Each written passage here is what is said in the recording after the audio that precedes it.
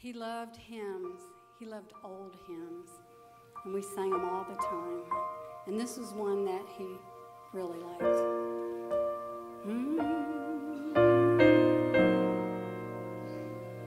Great is thy faithfulness, Lord God, my Father. There is no shadow of turning with thee. Thou changest not, thy compassions, they fail not. As thou hast been, thou forever will be. He gives a pardon for all my sins, and then he gives a peace that endureth. Thine own dear presence to cheer and to guide. You give strength for today and bright hopes for tomorrow, and blessings all mine with 10,000s beside. Great is thy faithfulness. Great is thy faithfulness. Morning by morning, new mercies I see, and all I have needed, your hands have provided. Great is thy faithfulness. Great is thy faithfulness. Great is thy faithfulness, Lord, unto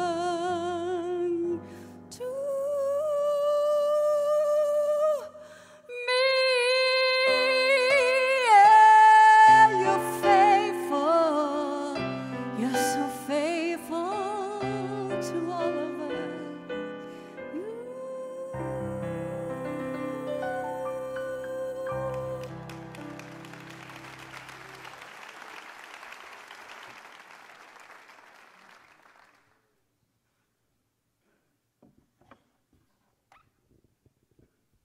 Thanks to all of you coming today.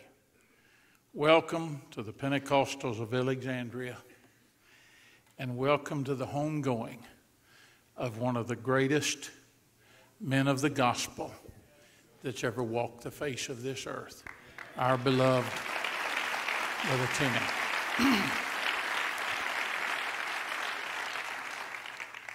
I will read my best to read to you word for word the obituary I have before me.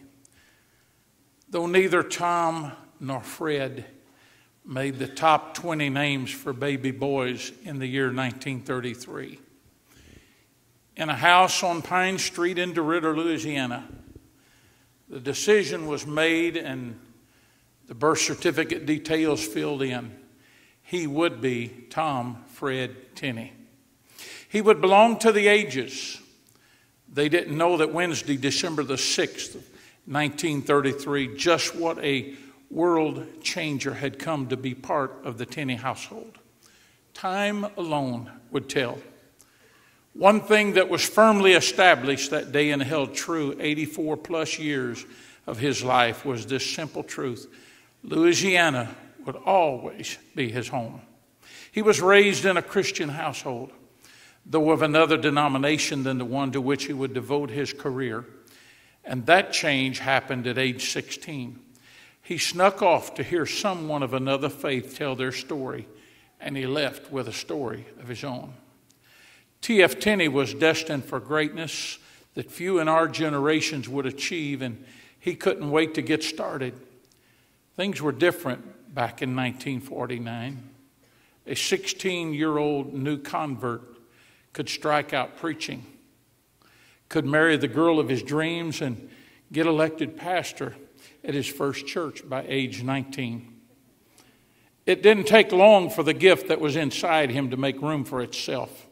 Not only did this gifting and anointing bring him before great men, as promised in Proverbs, it also made him a great man.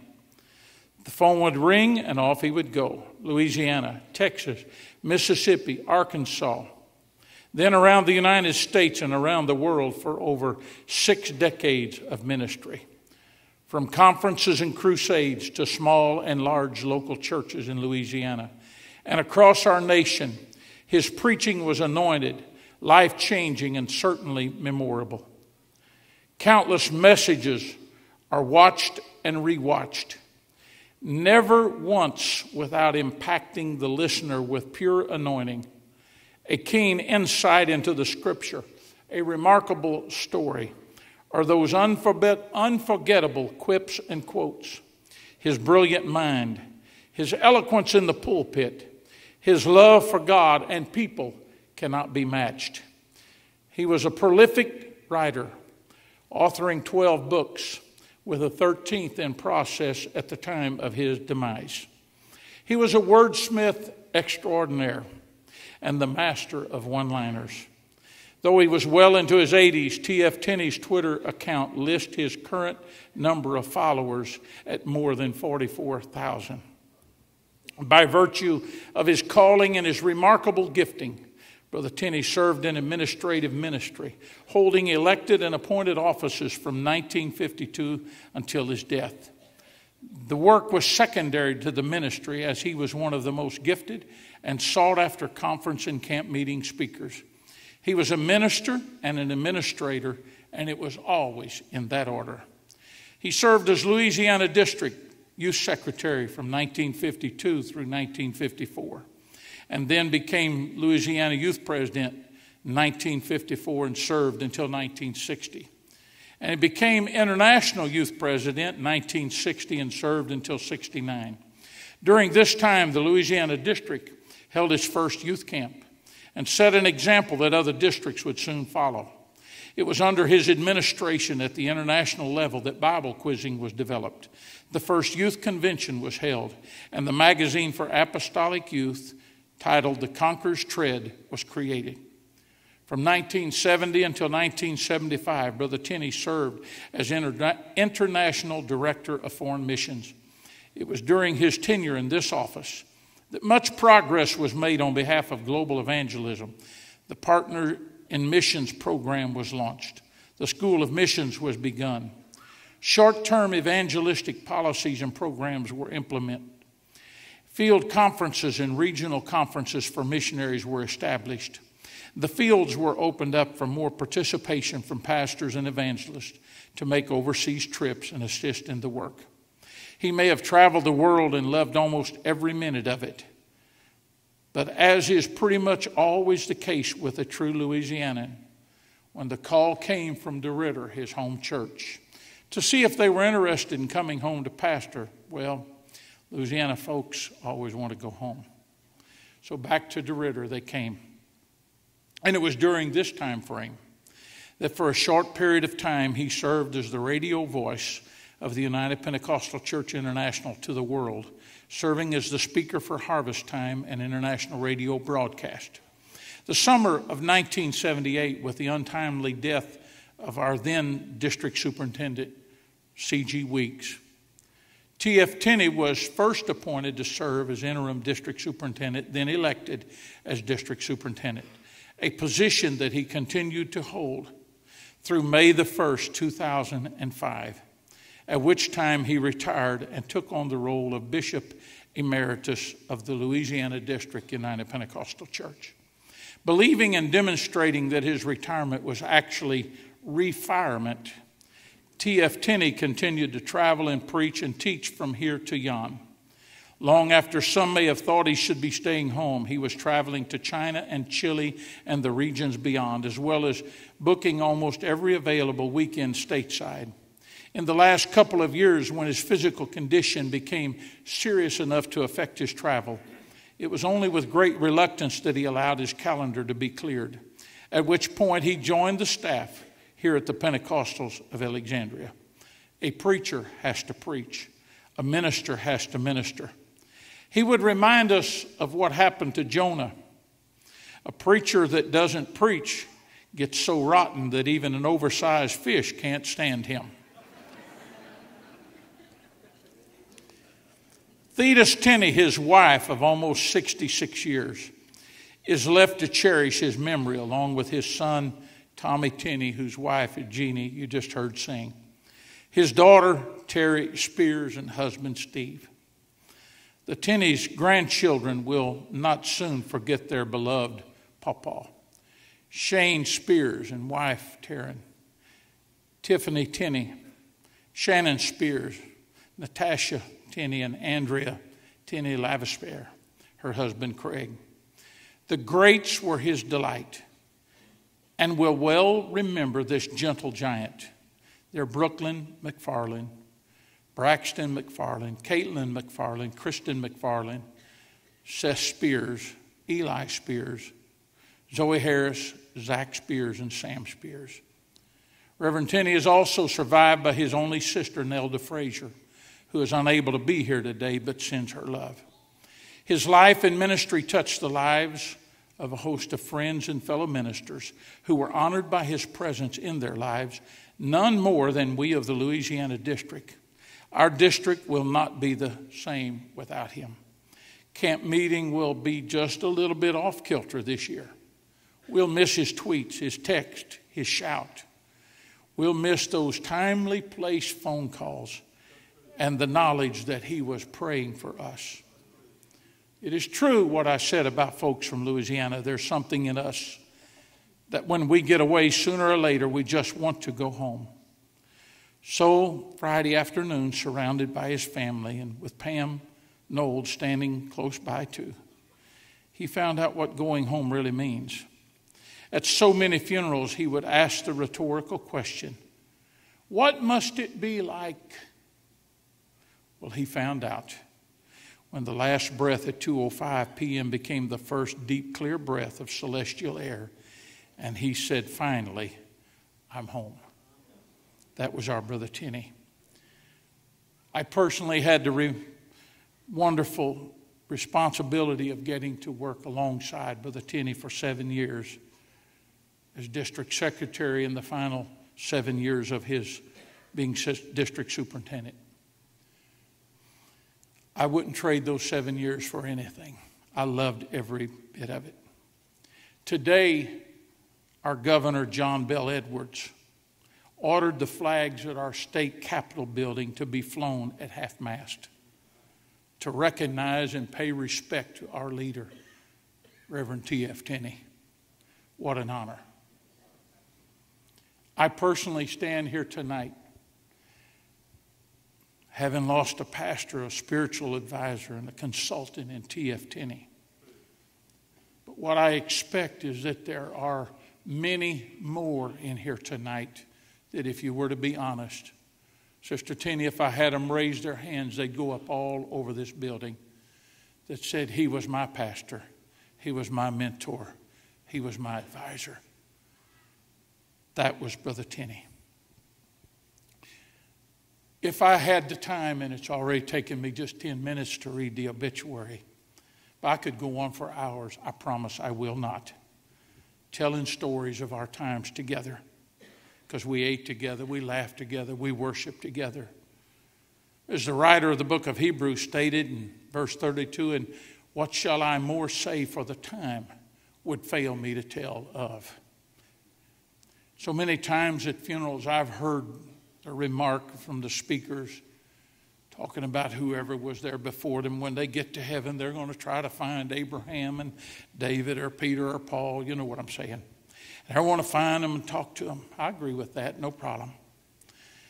But as of a couple of days ago, Kevin Cox's opinion, Abraham and David and Peter and Paul were huddled together saying, reckon when we can find time to get in that line to talk to T.F. Tenney.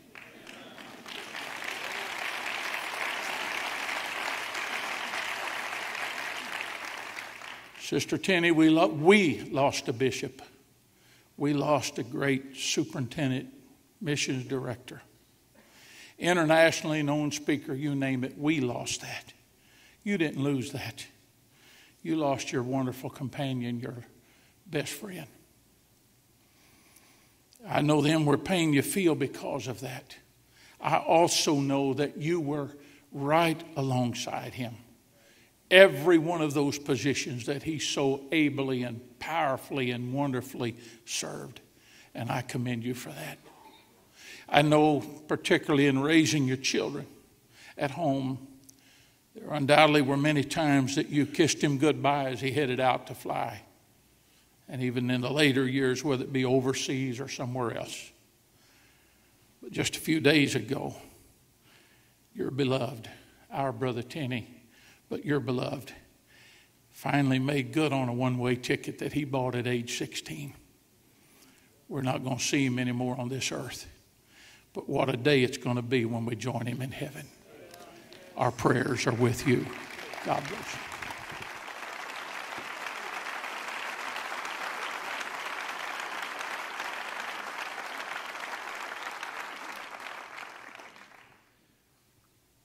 T.F. Tenney was a leader, a preacher, a mentor. As a leader, he innovated. As a preacher, he inspired. As a mentor, he invested. We all know the wit and wisdom of T.F. Tenney. We can all remember the unique quip, the inspired phrase, the profound thought, the memorable idea. And today I'm representing thousands of ministers who have a testimony just as much as I would have, but let me share my version on their behalf. Every one of them thinks they had a very special connection with Brother Tenney, and they did. Of course, I know I had a special connection. You see, the first thing is that I was from Louisiana, and he always wanted to invest in preachers from Louisiana. Second thing, I was a missionary kid. My dad served under his leadership.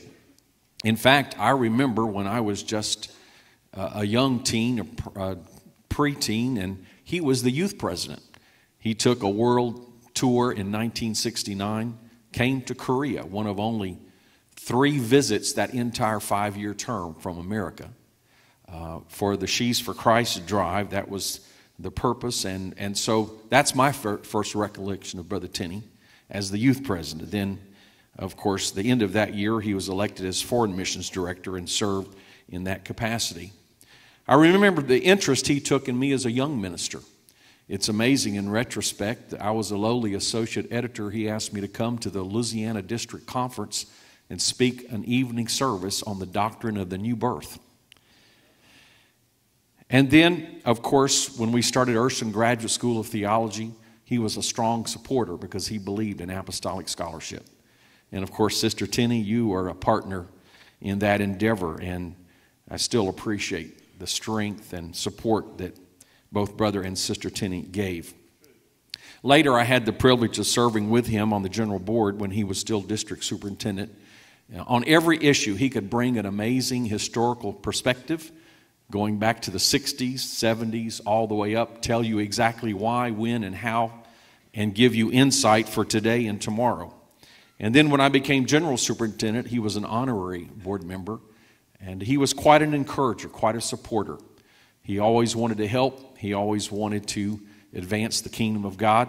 I remember just a few years ago when we were discussing the relocation of world headquarters. That was quite an event, and he was for it, but he wanted to make sure we covered all the bases. So he told the story of when A.T. Morgan, General Superintendent in 1967 from Louisiana, was addressing the General Board and suddenly died of a heart attack.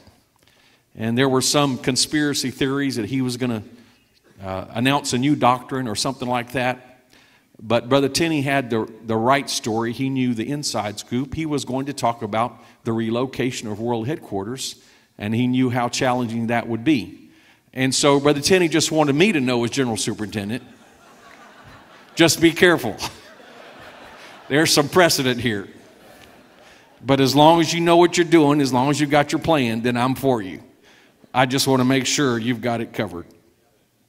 Even in the last couple of years, he talked to me about his desire for the work of God in Calcutta, India. I want to make sure that I, as General Superintendent, would personally be involved in that and make sure it went according to plan and didn't fall by the wayside. He was one of the key leaders of the United Pentecostal Church International, who has shaped who we are today. We now have about 4 million constituents, 225 nations and territories around the world, 41,000 congregations, in great measure due to people like Brother Tenney. The leaders of his generation have shaped who we are today. But far beyond the UPCI, he was also an apostolic Pentecostal ambassador. One little interesting story, when I was working under Brother Hall, our editor-in-chief, we had an occasion to communicate with one of the leading Southern Baptist theologians. And he had written a book that was amazing in describing the doctrine of God in essentially the same ways as Oneness Pentecostals. So we wanted to talk to him, and we asked him if anybody else believed the way he did, if he had encountered any others. And he said, well, when I was pastor of the Baptist church in DeRidder, Louisiana, there was a young boy, I believe he baptized him in the Baptist church. And he said later he joined a Pentecostal church. He became one of those Pentecostal preachers. And we did talk about the doctrine of God. And yes, I think he and I would agree on the doctrine of God. Of course, that was T.F. Tenney. You never knew where his name or his influence would pop up when you talk theology, when you talk the world Christian movement. I will say this, probably my most vivid recollection the last few years is when Brother Tenney had the closing remarks at the funeral of James Kilgore, one of his closest friends. I was deeply stirred. I saw Brother Tenney become very passionate, and he went far beyond the memorable phrase into deep conviction, and he quoted, "Then Peter said unto them, Repent and be baptized, every one of you, in the name of Jesus Christ, for the remission of sins, and you shall receive the gift of the Holy Ghost." He said, I wanted to make sure that was quoted over my friend, because that's what he gave his life to. And then, of course, I'm paraphrasing as I remember it, he said, who will pick up this mantle? That touched me deeply. And you know, I feel the same way today. There's no one here that can take the place of T.F. Tenney. However, we can, because he taught us that we can take this Jesus name, Holy Ghost message everywhere, and we can change our world.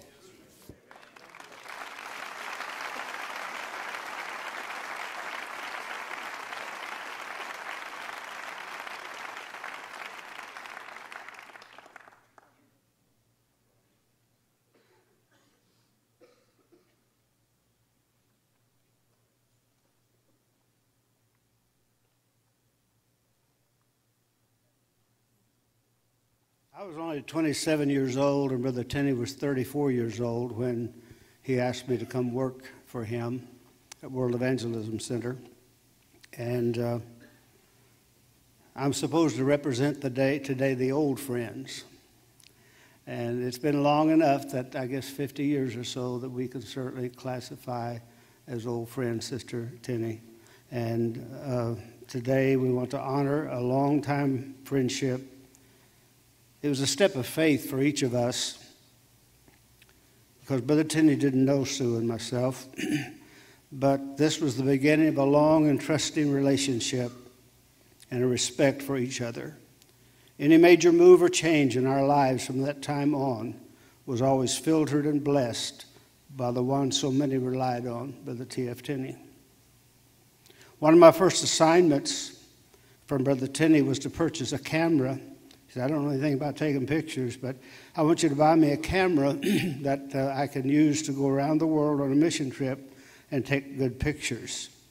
So the Instamatic Kodak cameras had just come out, and I fixed him up with that and plenty of film, and on that world round trip, he took great pictures, enough that we developed our first She's for Christ film strip from the pictures he had taken of going around the world.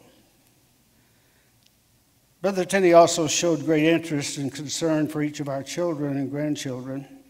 He would always ask how Brad and Marcia were doing, always remembered their names. Because of the love we all felt from the Tenneys, our entire family loved them so much. I realized that this type of caring was repeated over and over in the lives of all who are here today. We all felt like we were special to Brother and Sister Tenney. He made each of us feel that way. I know you've had similar circumstances that you could relate to as well.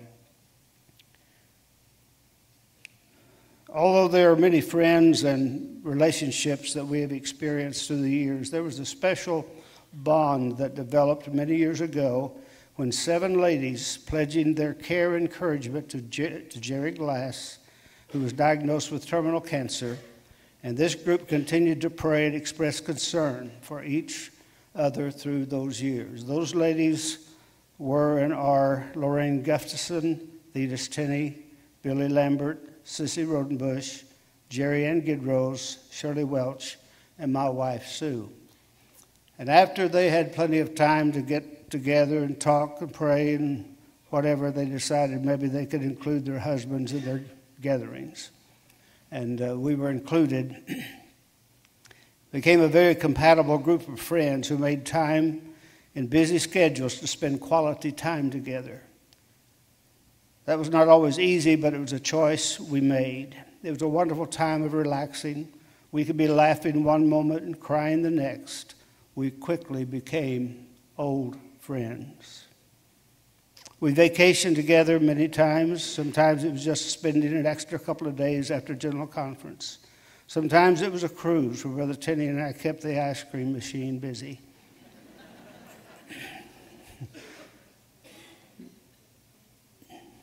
Then there was Branson, which he enjoyed and where we met many times together, our last time being just after the conference last year. What wonderful memories we have. We all looked up to the Tenneys as our mentors and dear friends. At the close of any get-together, whether on a cruise ship, in a hotel room, or at a condo in Branson, Brother Tenney would arrange for a place to meet where we all shared our hearts and prayed for each other and our families. We'll never forget those special moments, Sister Tenney.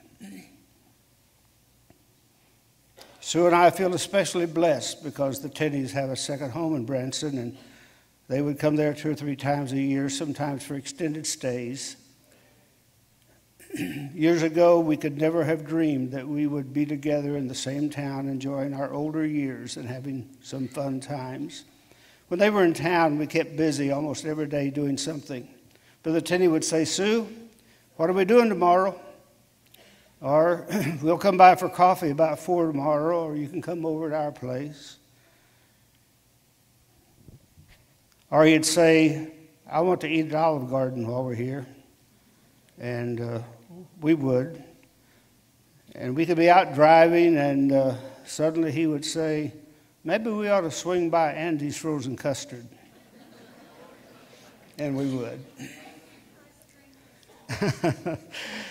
He always wanted to take us to dinner, somewhere really special, before they left town, to show appreciation and thank us for our time together. We will miss those times, and it's very difficult to grasp that he won't be coming back again. Sister T, as I affectionately call you, We have birthdays on the same day, I think. You're not much older, are you? Sister T, I know I speak for thousands of others when I say, please know that we will continue our support of you, even though the bishop will not be with us. We will talk and reminisce about the good times we had together and share sweet memories. And yes, there will be tears, lots of tears. It will be hard for you to return to Branson without him, but please do come back as often as you can. Tommy and Jeannie, Terry and Steve, we love you as family, and we're praying for you during this transition. He loved you and those grands and great-grands so much and talked often about you all. Anytime Sue would take a picture of he and Sister Tenney or with pictures they were in, he'd say, Sue, send that to me. He wanted to share it with his family. You were never far from his thoughts. We all just wanted him to stay with us forever and are not sure how or what we'll do without him. His imprint will forever be all over our lives, his voice admonishing, but mostly encouraging us to carry on.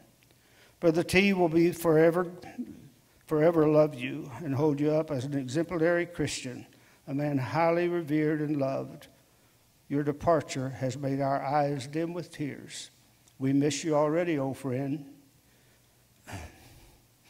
But we will meet again and resume our friendship over there. We'll pick up where we left off.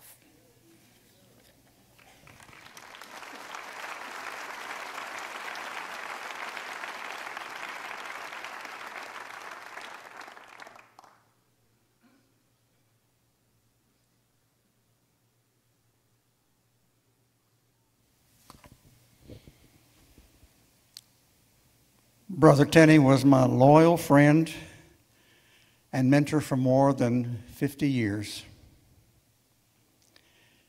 He was also General Director of Global Missions while we were serving as missionaries. I'm going to focus on that part of our friendship today.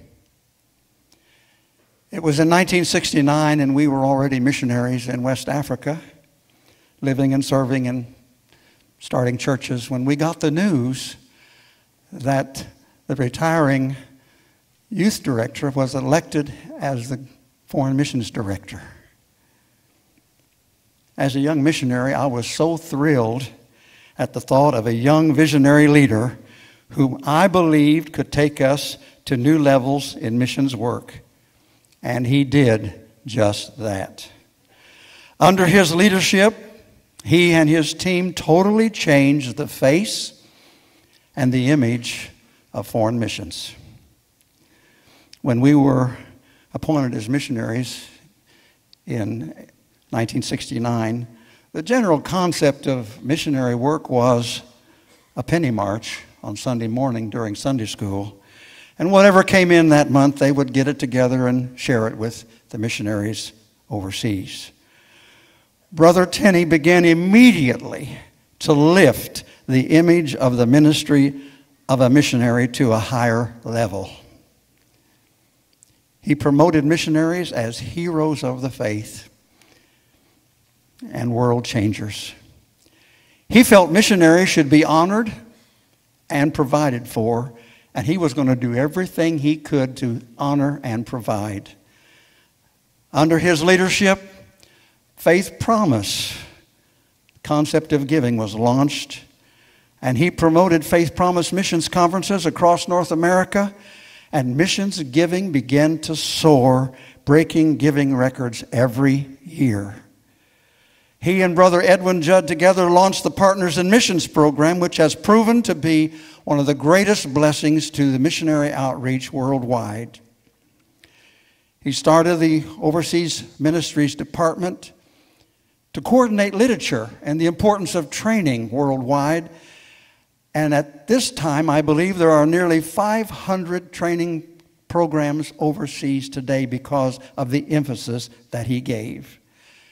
He initiated the Regional Director Program, appointed 4 regional directors because he realized one man could really not coordinate everything worldwide. What a blessing that was. Further, Brother Tenney launched a worldwide revival emphasis. Money was raised at general conferences for crusades worldwide, and 2 of those crusades were held in Ghana, and the late G.A. Mangan came along with Kenneth Phillips. And in those days, for 900 people to get the Holy Ghost in just a few nights was unheard of. It was the beginning of a worldwide revival that continues on today. Those were the days of the evangelists, Billy Cole, Leo Upton, and the Doyle Spears family. Steve, the people around the world still talk about your preaching and your singing. Thank you. It was also under Brother Tenney's leadership, along with S.W. Chambers, that the World Conference Fellowship was conceived and has now become, Brother Bernard, the global council that includes national leadership from all over the world. And all of this was accomplished in a little less than 6 years. Amazing and incredible that one man could be given the gift to lead and to encourage each one of us to do more to reach the world with the apostolic message. Today, we have our General Director, Bruce Howe, and our retired director, Harry Sism. Both of these men have served well. There are many men here who are members of the Global Missions Board. Many missionaries and retired missionaries are here today. To the great fellowship of the United Pentecostal Church, thank you, Louisiana, for sharing T.F. Tenney with us. And thank you, Sister Tenney. Thank you, Tommy. Thank you, Terry, for sharing the man of God with the whole wide world.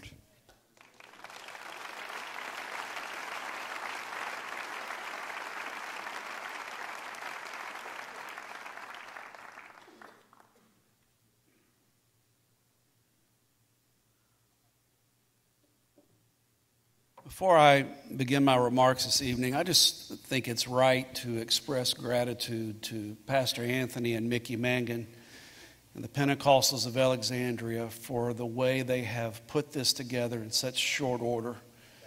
And you've put heart and energy and effort, and we thank you. We thank you. I'm honored that Brother Tenney planned his own memorial service. I'm not surprised because he always had a plan for anything and everything. But I'm thankful that he is allowing me to be a part of it. The challenge is this man literally wrote the book on funerals. It is the other black book that pastors go to when they need a funeral thought. And here we are trying to honor the man who wrote the book on funerals. So I'm simply going to say that Genesis 6:4 has an opening phrase where it states, "There were giants in the earth in those days." And if ever that can be spoken about someone, I will tell you there was a giant in the earth in these days, and it was Tom Fred Tenney.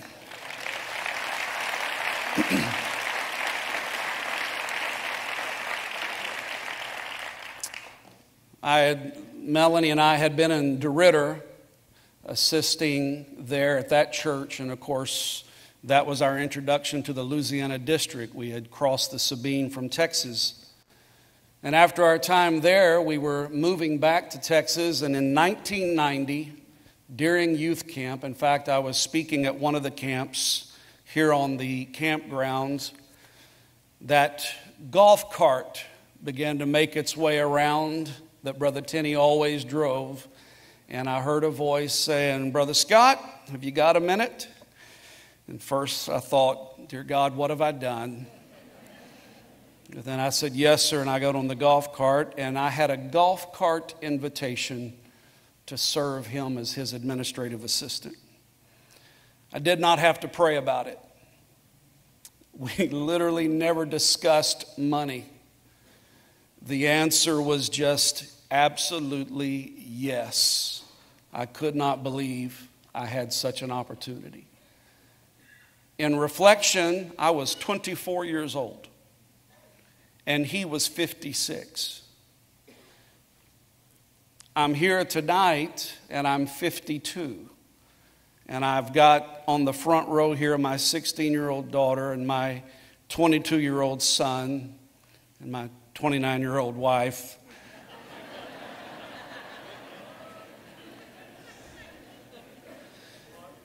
But I marvel that a 56-year-old man, because at that time he was so old and wise and seasoned and experienced, and especially when I consider where I am and I'm still a kid trying to find my car keys and my way through life.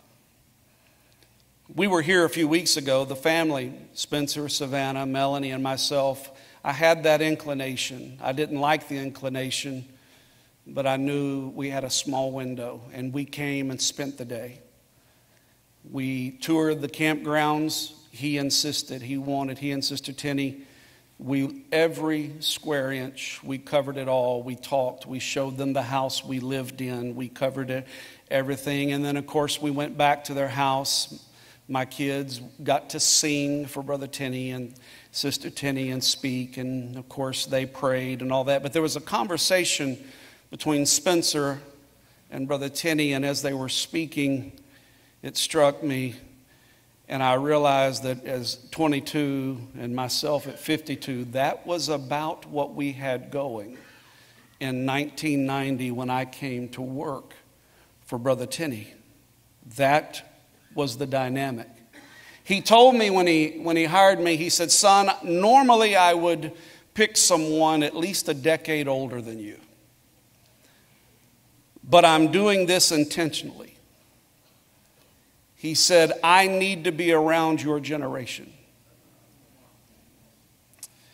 He said, "I'm hiring you because I want you to sharpen me while I sharpen you." I came out on the better end of that deal. First day on the job, his words were, "Son, we got a tiger by the tail. Grab hold anywhere you can and hang on."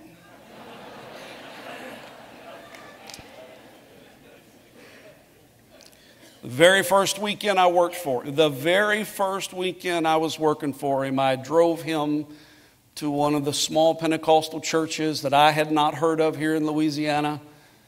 And right off the bat, I offended the pastor and his wife. I was 24. I did not mean to. I'm a third-generation Pentecostal. I have seen it. I've experienced it. Nothing rattles me. But what took me by surprise is that it was the Sunday morning service, and everybody knows Pentecost happens at Sunday night. So that part had me for a little bit of a loop, but then it was also the very first song, and all they said was, "Well, good morning and praise the Lord." And immediately people started running and shouting, and it was Sunday morning and we had just started, and I just leaned over to Brother Tenney and I said, "Wow, these folks love to run." And I didn't know the pastor's wife heard me. I was supposed to be sharpening him. And I did not know that story till years later that he fixed that one for me, and I'm grateful. I have learned more about homiletics. I have learned more about preaching, though I not even in his ballpark, from this man than from any college course, any workshop I've ever taken. He let me, as a 20-something, study with him and for him on his sermons. You know, a lot of pastors and preachers protect their source. They tell you they got it at the getting place. They forget that Solomon said there's nothing new under the sun, and they hold on to it. And I can appreciate that, but this man took on the role of Jesus, the ultimate mentor, who let his disciples gather fish and bread and bring it to him, and then he would, of course, do the multiplication and the miracle. Brother Tenney would do that. He did the blessing, the dividing, and the multiplying, but he let this lad gather loaves and fish and present it to him to see what he could do with it. He'd let me work one time for a general conference sermon, and he would open that district office door. It had a bell attached. I don't know if it still does or not, but the first thing you'd hear is the bell, ding-a-ding-a-ding, and then the next thing you'd hear is, Pam! And then sometimes, Scott, and we'd gather. But he told me, son, I'm going to preach on Jacob. I'm going to preach on Jacob, and I want to cover how he deceived his father with the hair of a goat, and I'm going to call it a feel for the real. And then he said, get me everything you can on it. What a rush. So I took my CD-ROM that was our only Bible software program, plugged it in, and for a couple of days I worked and I studied, and I finally printed 5 pages of anything that stood out to me in that story, and I presented it to him, and he sat in his rocking chair and he began to read, and he'd read, and he'd read, and then he'd check to mark. General conference, I don't remember what year it was, but I will tell you this, he was preaching to thousands, and one of my points made it.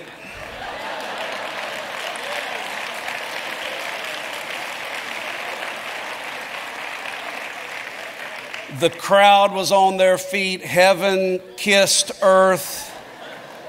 And at about 24, that was the first general conference I ever preached. I knew then I'm on my way. But he let me be a part of the miracle. He was an avid reader. He'd read anything. In fact, his idea of unwinding was when he would just read the National Geographic. Constant student, Mont Blanc pen in his hand, reading, and he would do check marks if he liked a sentence or a paragraph, and then give Pam the book and type out the parts that I like. And he told me, son, read anything and everything. And when you read a book, take with you 2 tools. You need a shovel and you need a pitchfork. Some things you dig into, some stuff you pitch. But there's always something good. In fact, he's the one that stressed to me that a man who won't read has no advantage over a man who can't read. He'd listen to sermons from people from all walks of life and denominations. He wanted the pastors and the ministers of the Louisiana district to be readers, to be well-read, to be growing in knowledge. Every sectional meeting, every sectional banquet, we would load the Acts 238 mobile with books. And we would go to every one of those events, pushing people to read, to grow. Brother Anthony and I were talking about this. Brother Cox and I talked about this. There's a few of us men who have been privileged to have 2 spiritual fathers. And next only to my father, this man has influenced and molded my life like no other. He has admonished me. He has coached me. He has chided me. He has challenged me. And he has always loved me and had my back. He told me, son, I'm going to give you 100 things to do. You'll do 99 right. I'll see the one you did wrong. Boy, he prophesied that one correctly. There was a giant in our land. He was the king of the one-liners. I pushed him to get on Twitter. I was one of many I knew when this man goes on Twitter. Long before Twitter, he was tweeting. He could talk up with presidents and senators and governors and statesmen. And then he could transition into the language of every man and let you know that I'm a farm boy who knows which end of the cow gets up first. His leadership and his diplomacy were second to none. His passion for the Word and the ministry of the Word was unparalleled. In fact, in his last days, he struggled with a cloud of depression, and he expressed it to us, and I know he told others. He said, my struggle is two things. Number one is because I can't see well enough to read, and I miss reading. And then secondly, I'm not getting to preach, and son, the fire is still in me. He texted me one day recently and said, if you can, sneak up on the Lord and ask him, why is he slowing me down so soon? I've been with him at the White House. I've been with him on the Senate floor. I've been in the governor's mansions, and I've been in nursing homes. I've been to hog scaldings, which if you don't know what that is, that's a church business meeting.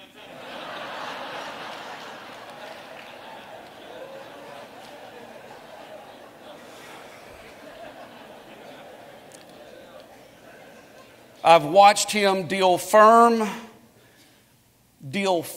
grace with someone who has fallen morally. I've seen him go the second mile to make sure restoration was done right. He'd stand toe to toe with anyone, anywhere.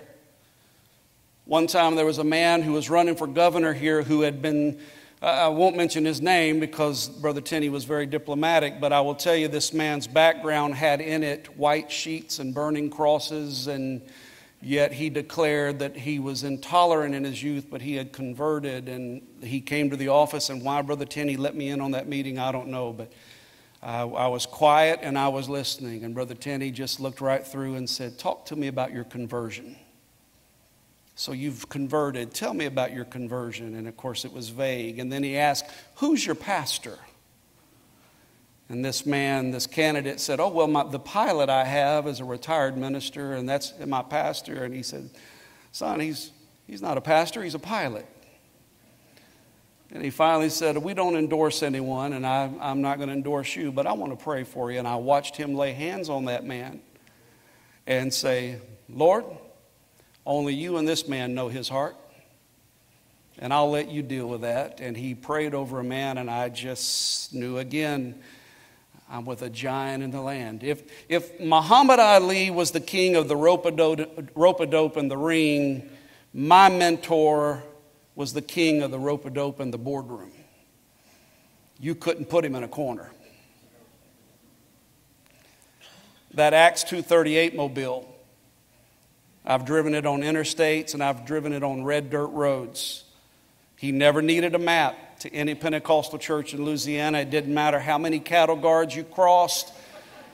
He knew where the church was, and he knew somebody in that church. And he liked to give directions. Anyone who's driven him knows. If you picked him up at his house to drive to the tabernacle, he'd tell you, turn here. You're going to want to turn here. I was like, yes, sir, I live here.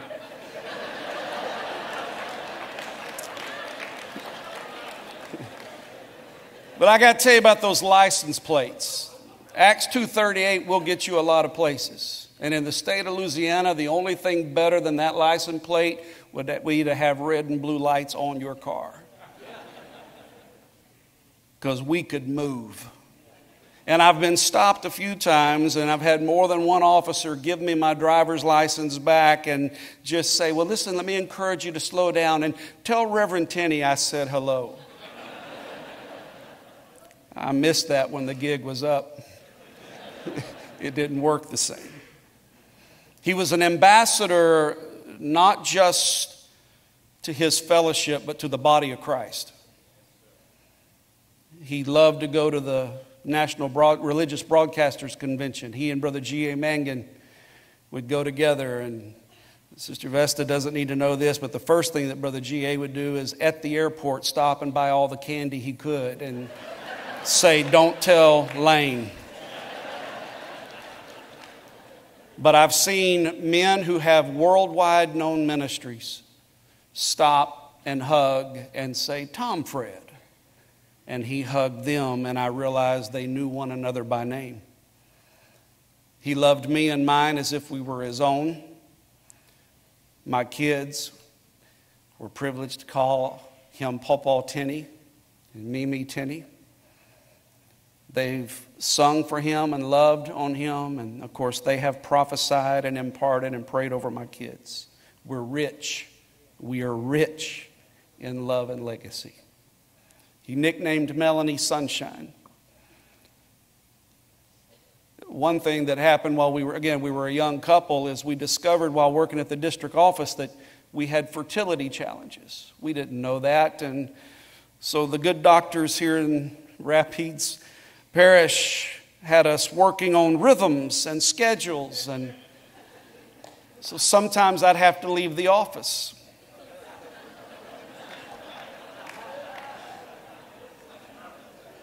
Because faith without works is dead. And Brother Tenney got the biggest kick out of that.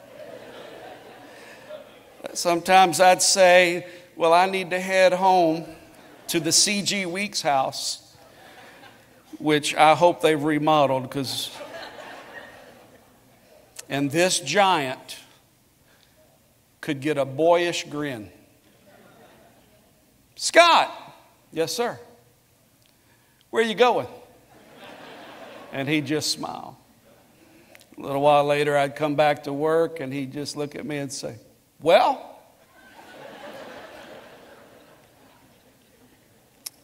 His passion and his fire never waned. In fact, he texted me last fall, and he said, "The doctors tell me I've got to lay low for 90 days, and I can't travel. Don't tell Thetis, but I'm going to fudge on that timeline."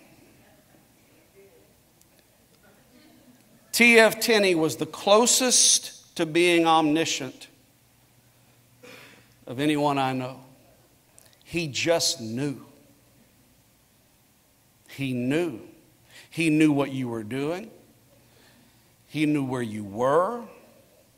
He knew what you did not want him to know. I attended an unsanctioned event one time just for a look-see, and before I started my car to leave, the phone rang, and he said, "What are you doing there?" "How do you know?" Another time I conducted a board meeting, and we dismissed the board meeting, and I loaded the car, and as I was leaving, he called, and he just started right out and he said, "Why didn't you talk to him about adjusting the budget?" And I'm like, how do you know we were talking about a budget? I've seen him approach young pastors and ministers and just say, "Hey, you know what you're doing. Stop it." And I don't know if the young minister knew what he was or wasn't doing, but I promise you, he stopped something.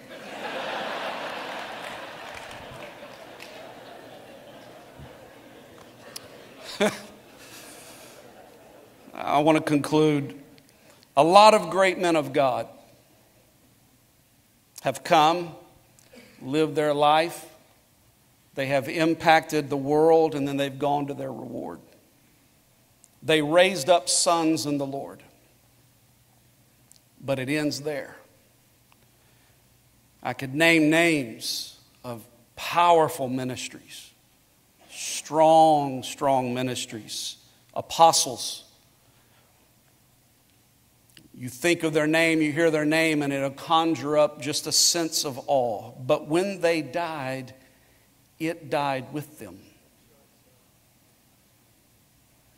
Because many great ministerial legacies, many great apostles, when that father passed from the scene, I believe what it was is they found so much fulfillment in the ground they covered, in their anointing and their gifting, that while they raised up sons, when they are gone, their sons don't know how to father.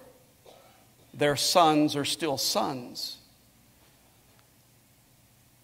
So the legacy ends. Maybe that's why Paul said the ratio is about 10,000 instructors to not many fathers. We have a great disparity, a lot of instruction versus those who will let you do it and let you learn. T.F. Tenney did not father sons. He fathered fathers. He taught us how to become fathers. There's a difference. His legacy will live on because what he had, he imparted to us, and he made room for other men and women to father and mentor others. He told me, Pam can attest to this, that God would often give him a funeral message before a key death. I've seen it happen. God would put an impression on him. He would literally craft a message, and then there would be a key death in the organization or in Louisiana, and he knew, now I know that message was for this death. I've witnessed it many times. I was in Canada, in British Columbia, in fact, on the day that Brother Tenney passed.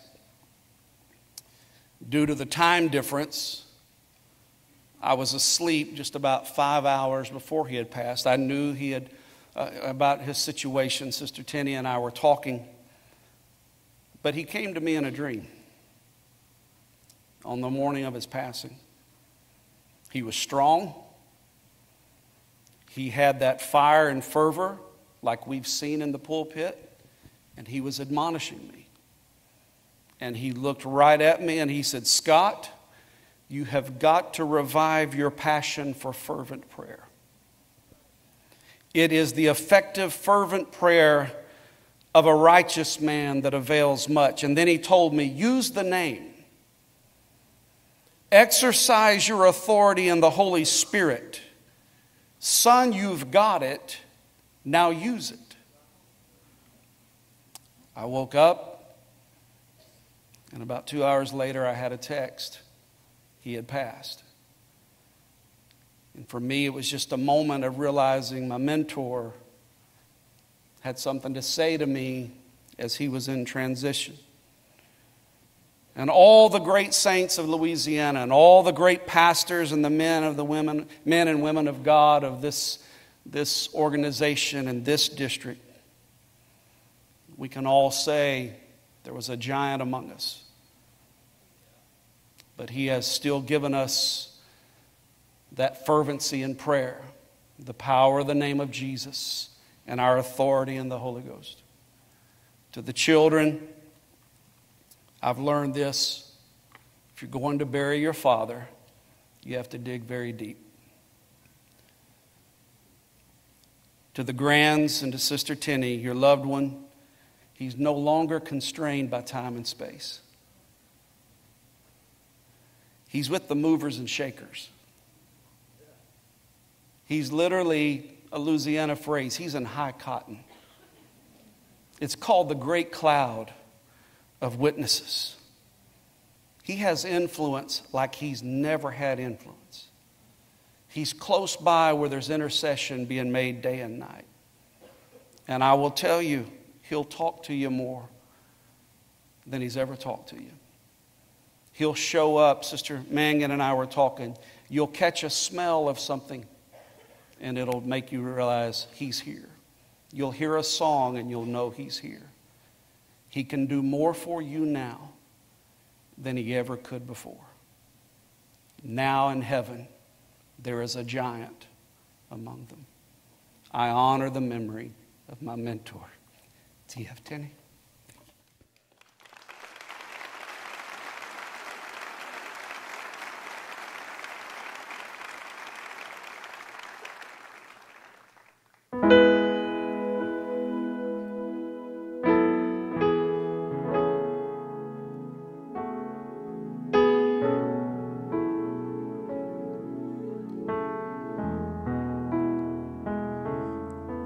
When peace lies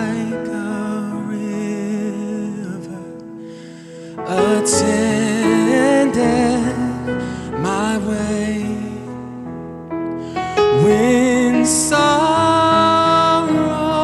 like sea billows roll.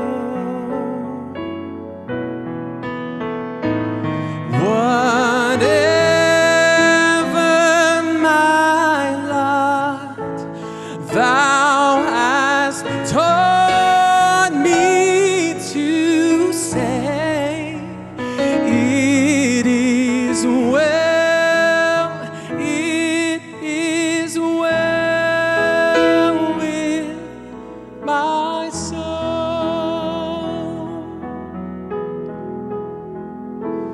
Though Satan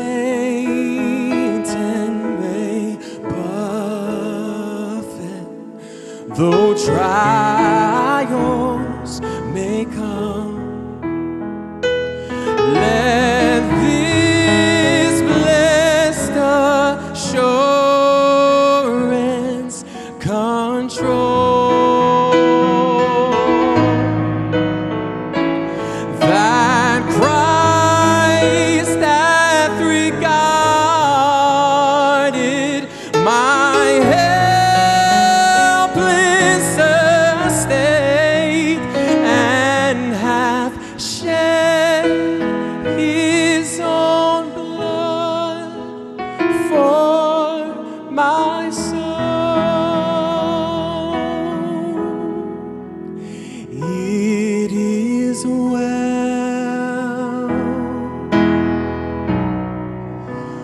with my soul.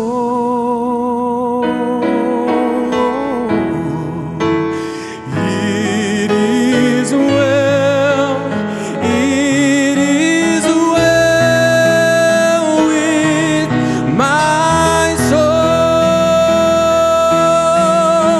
So let the storms rage high, the dark clouds rise, they don't worry me, for I'm sheltered safe within the arms of God.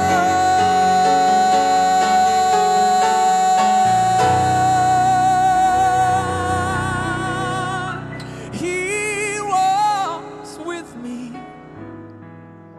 Oh, and not of earth can harm me. Oh, Jesus, because I'm sheltered in the arms of God.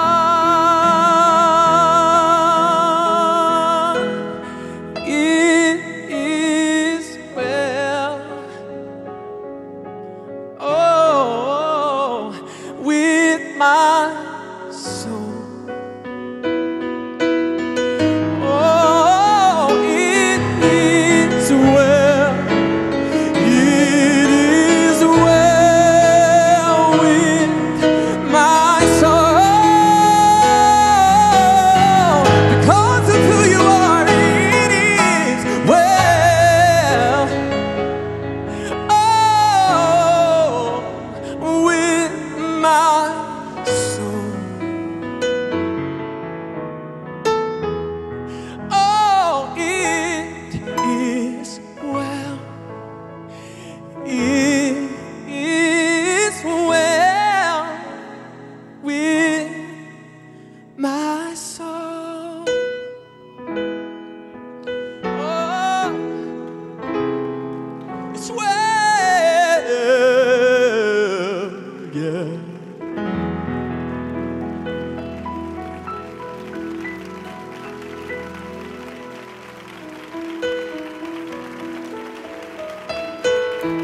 Would you praise Jesus with me right now? Would you give him great glory and honor?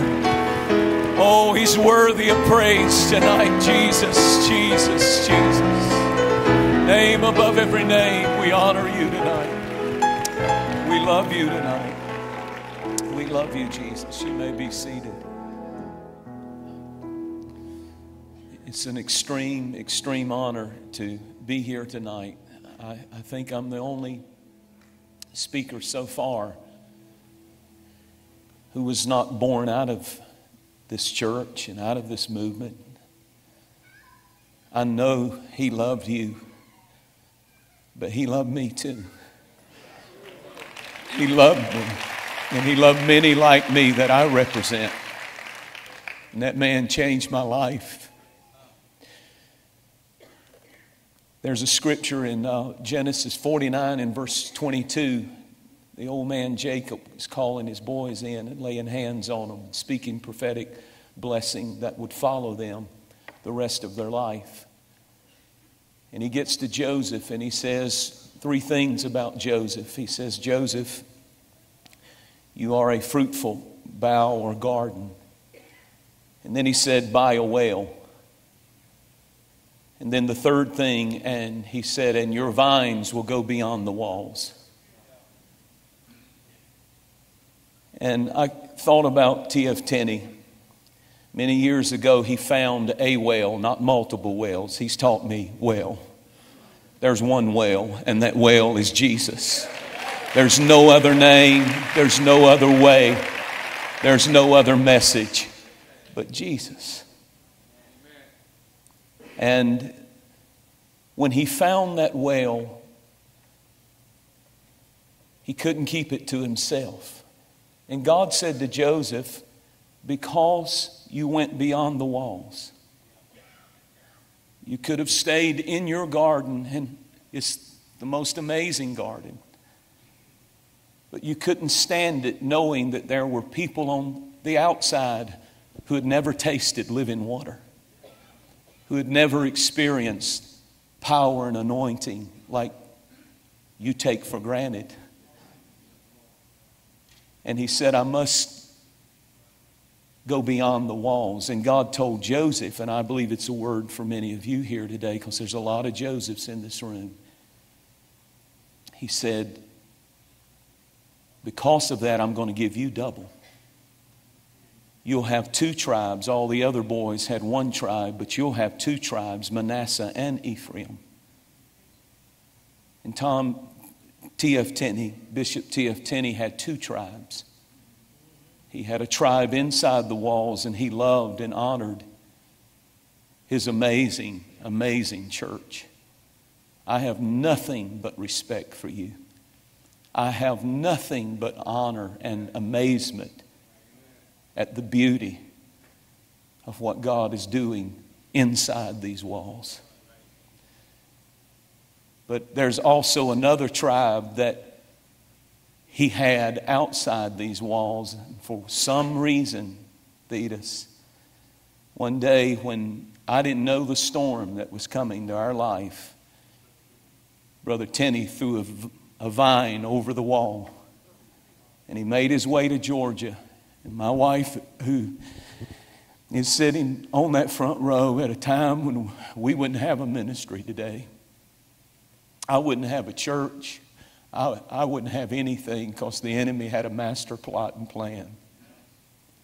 But there came a man and his wife. His wife is just as powerful as he is.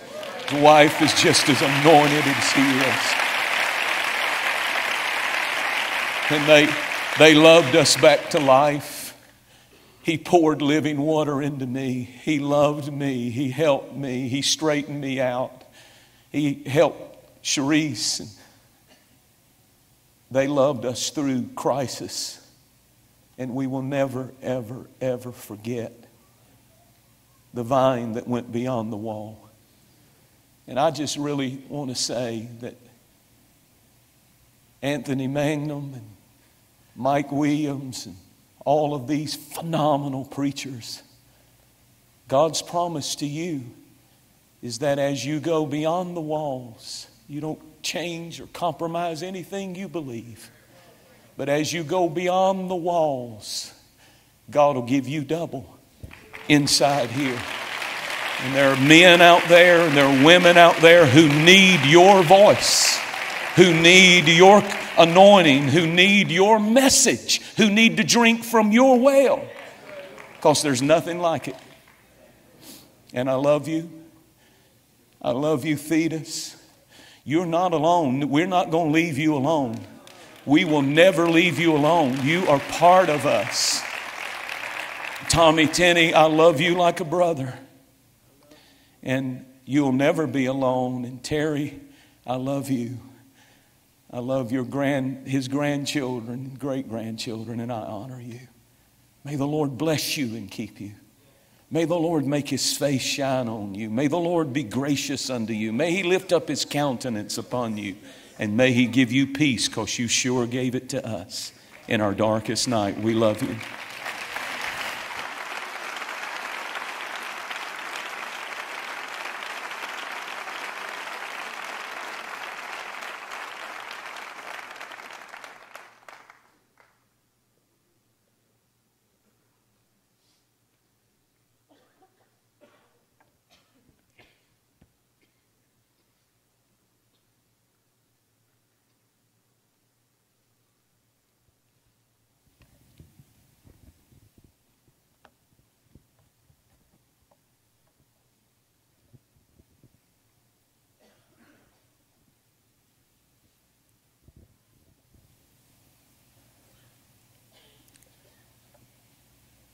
Love you too, Jensen.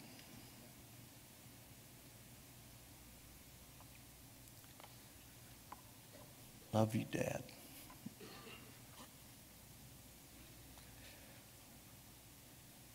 Love you, church. Love you, Jesus.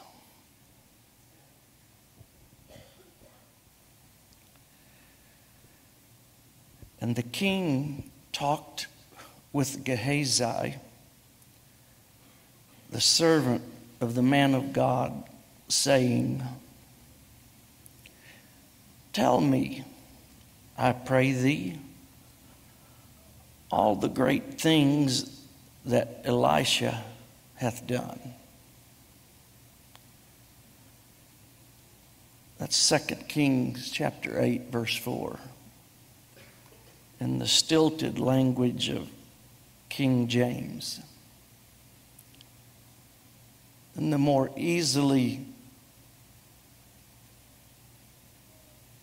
versed colloquial language of the Message Bible, the king asked Gehazi the question this way. He says, tell me some stories of the great things that Elisha did. The reason he asked that question of Gehazi is because Gehazi was in a unique position as the lifelong servant of Gehazi was the lifelong servant of Elisha.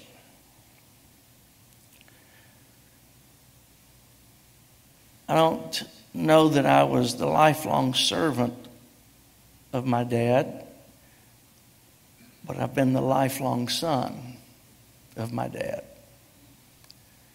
So perhaps that uniquely positions me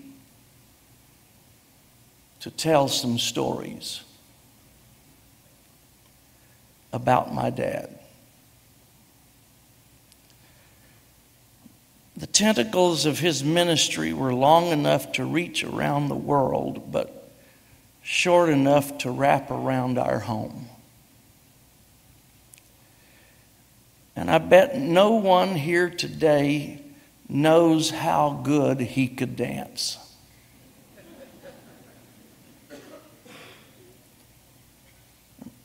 All of these dignified photographs that they have been placing on these screens leave one particular aspect of his life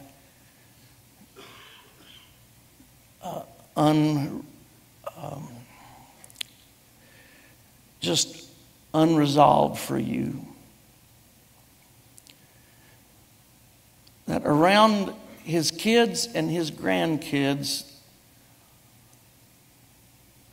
well, as we say in Louisiana, he would let his hair down, which for him that wasn't very much. He would make this statement, "I bet you didn't know I could do this." And at that point, he would bust some moves that were the absolute worst dance moves you have ever seen in your life. But to his grandkids, it was delightful.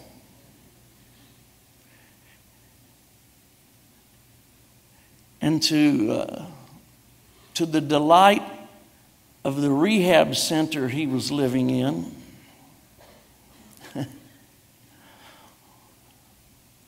one day, about 2 weeks ago, he told my mom, somehow there was some music playing, and my dad, with all of his spirituality,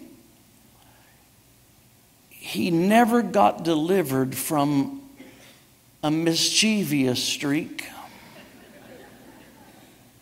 that just could not be prayed out of him. And I, for one, am glad that he never lost that, because it lets the rest of us know that you don't have to be sanctimonious to be spiritual. That you can be normal and spiritual. In fact, only a privileged few of you here, you've heard the incredible preaching of Bishop T.F. Tenney. But very, very few of you here have ever heard the incredible, skillful storytelling ability of Bishop T.F. Tenney as he weaves the narrative of Goofy, Mickey, and the garbage pail story. I can't hold a candle to that. While all of you here tonight call him Bishop, the highest honorific title he was ever bestowed was Dad. Or perhaps even Pawpaw. Because about 30 years ago, he started saying to me and my sister, if he'd known how great grandkids were, he would have had them first.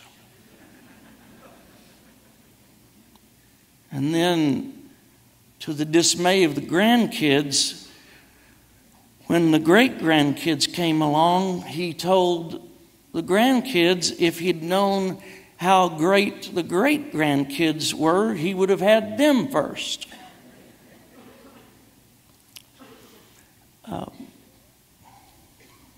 My dad was an unmatched investor. I don't know if you know that. Warren Buffett was no match for him. He invested in property, literally, to make sure, to ensure that we would always spend time together as family. The first extravagant purchase he made to ensure that we would spend time together as a family was a fish camp on the Bayou Beth. in the expensive area to the east of Columbia, Louisiana. In the just west or just south of Abair. I don't know if any of you know where Abair, Louisiana is. It's not on your GPS.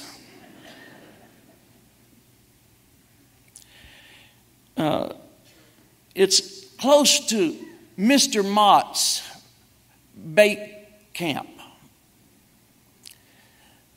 The Bayou Beth fish camp had no air conditioning. In fact, it had no hot water.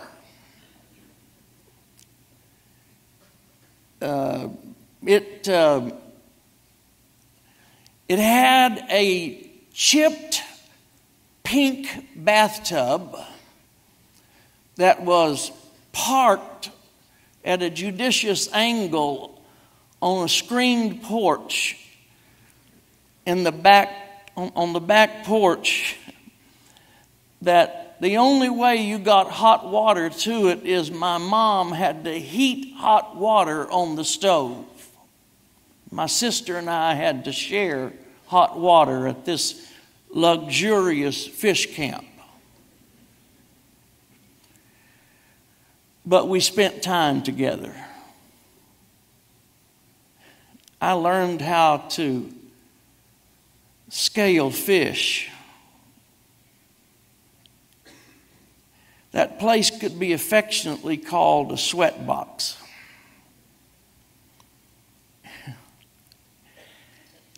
I learned how to clean fish if we caught fish.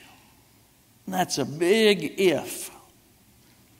Because my dad used to say that he could sell tickets to the fish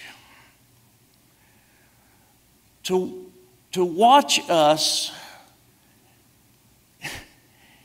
He could sell tickets to the fish just to watch us in the boat trying to fish. He could sell tickets to the fish to raise money for She's for Christ. Because my sister would be playing Barbie dolls in the bottom of the boat while my mom was probably the best fisherwoman, and my dad in his straw hat, and heaven help us if we drifted up under a limb that had a snake on it. And the memories that I have of that, but 50 years later, there's a house in Branson on a golf course, and we're still going there as families to spend time together. And it's really not about a house. It's all about the time, because he prioritized family above anybody here. The one thing I can tell you, that I never had to compete with you for my dad's attention.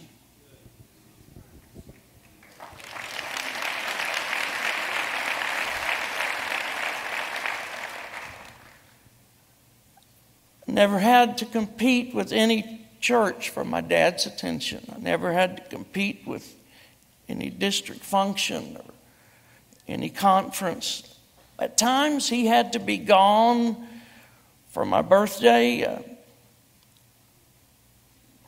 At my house right now, and I've got a little memento box that's still on my dresser at home. There's just some things I always know where they are. I've known where they are for, I'm 62, and I've known where they are for over 50 years. And I've just, some things I've always known where they are. And one of those things is a a telegram that I got when I was 14 years old, when my dad was in India.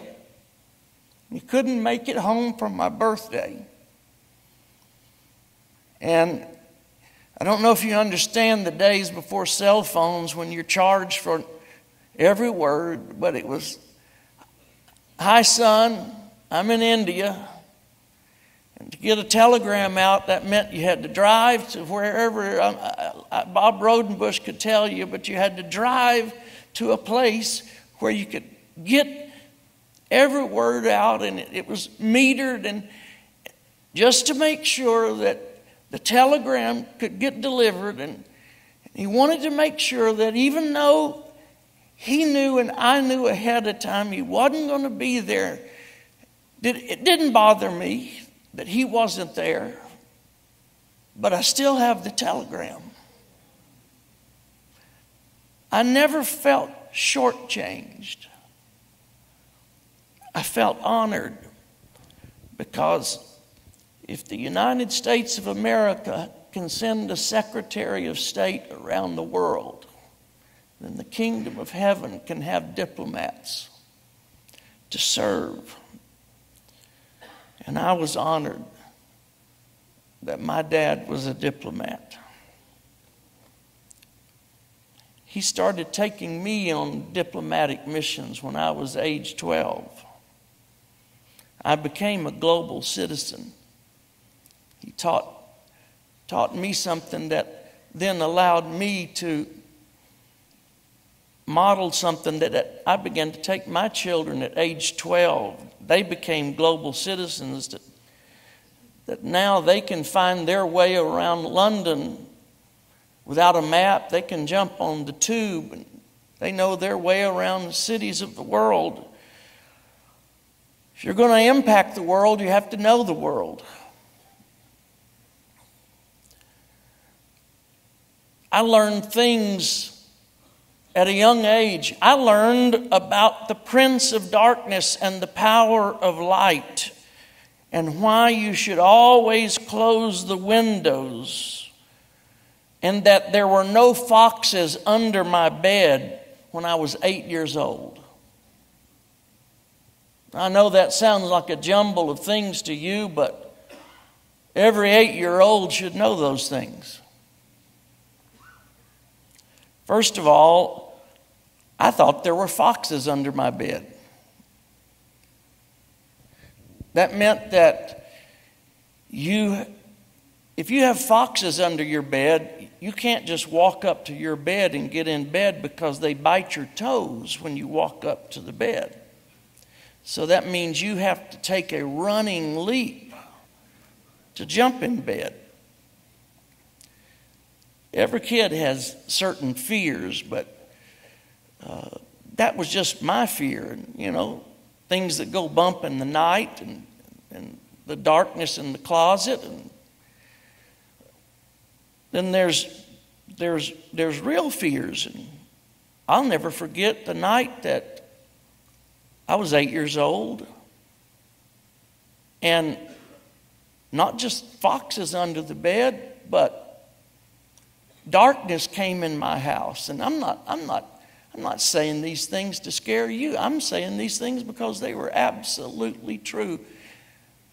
The prince of darkness came into my room. As sure as I'm standing here, and as sure as I know the voice of God, and I was awakened by the prince of darkness as the window over my bed, a black blob came into my room, covered me like a blanket, woke me up as a terror in the night. I could not breathe. I felt absolute terror. I jumped up, and like any kid, the only thing you know to do, run and jump in the middle between your mom and dad. How many of you did the same thing? When I did that, my dad woke up and he immediately realized what had happened, because perhaps it was even that day that he had just returned, and my mom's nodding her head that it was that day. I'm only 8, and all I know is something came in the window. He realized what had just happened, that an evil spirit had followed him home from India. And he knew that what he had to do was close the window. And with me following him, he said, "Come on, son, we've got to close the windows." And as casually as he could, he went to every door and every window in our house, and he just went through the house and he said, "I plead the blood. I plead the blood. I plead the blood. I plead the blood. I plead the blood. I plead the blood. I plead the blood." And he said, "Son, I just came back from India, and an evil spirit followed me, and I'm sorry. I didn't close the windows, and it's okay now. You can go to bed." And I learned about the Prince of Darkness and the power of light. And I was able to go back to sleep. And from 8 years old, I learned you have nothing to fear.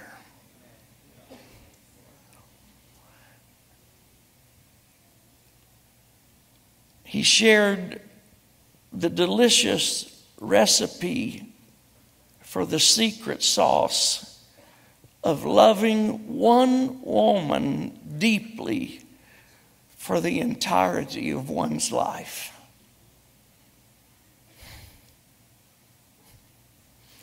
Thank you, Dad.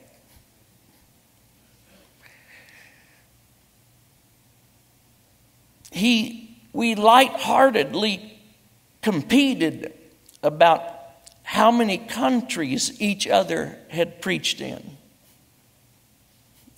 Right outside that door, to the left-hand side, there's a little plaque with pins in it that came from his house or the office, and I can tell you how many pins there are in there. It's 115, because he kept reminding me.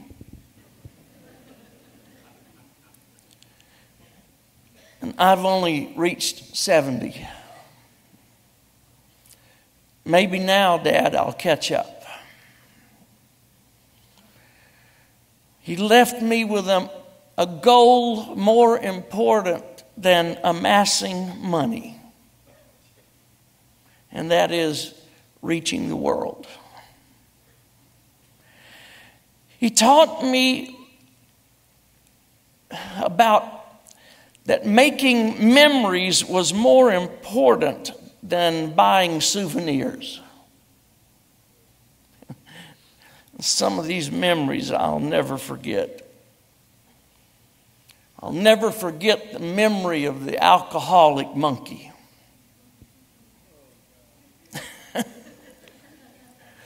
We were in Puerto Vallarta, and it was I wouldn't call it a zoo. It was one monkey in a cage. Oh, there was a lion. I'm sorry, I forgot the lion. And my dad leaned in to look at the monkey, and the monkey stole his glasses. And it was just a chain link fence, and it had just a little slip lock that anybody could open. And my dad just went around the side, and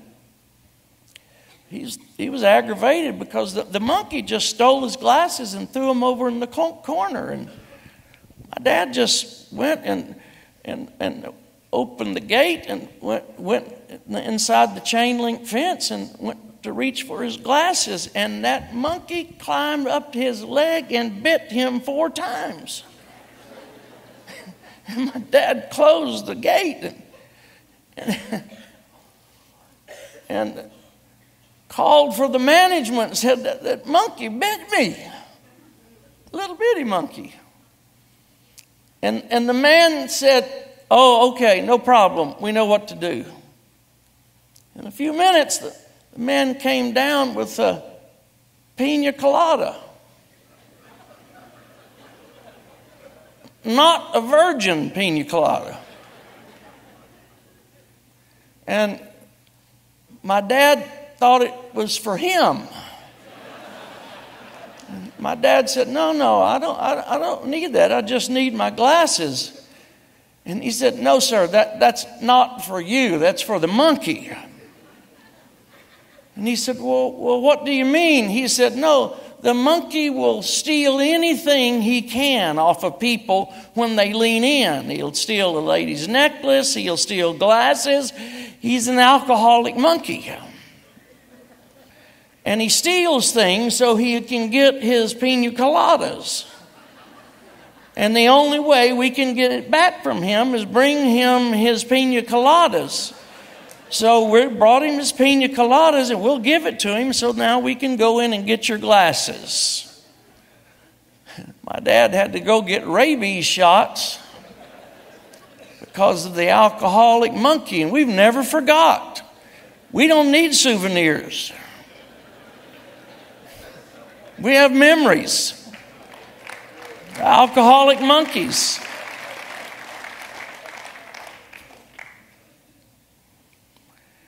He took us places. Let us live things. Have you ever woke up in the morning cold because your spouse stole the covers? This past Saturday was my first morning that I woke up uncovered.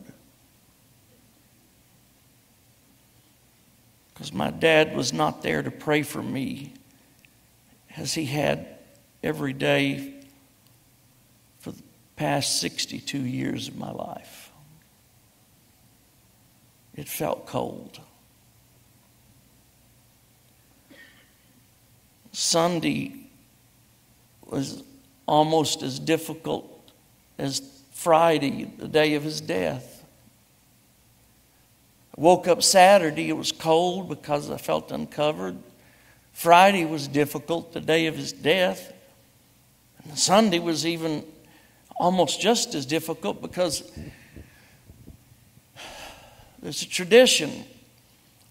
I woke up Sunday morning, my phone gets charged beside the bed, and I reached for my phone, and it's out of habit, I reach for my phone, and the first thing I look for is the text from my dad, because every Sunday morning I get a text from my dad. And it's short, it's just something like, preach good,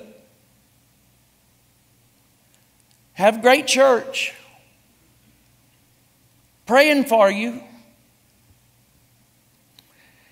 And after I reached for my phone and flipped it over, it dawned on me, I'm not going to get that text. And I realized I'm not ever going to get that text again.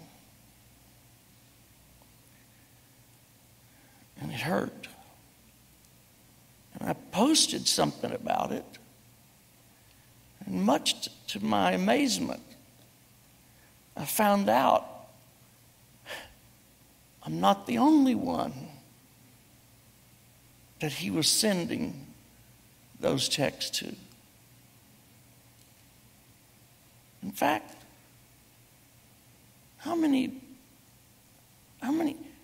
anybody else in here was he sending texts like that to? Hold your hand up. Hold your hand up. Come on.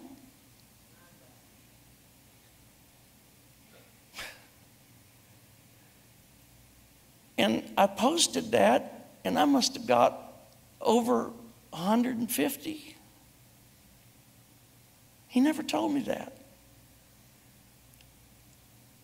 That's my dad. He made everybody feel like you're the only one. I thought he was doing it because I'm his son.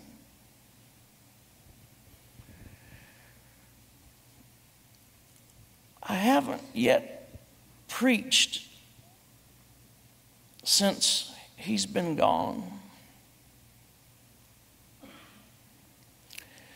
So between now and this next Sunday,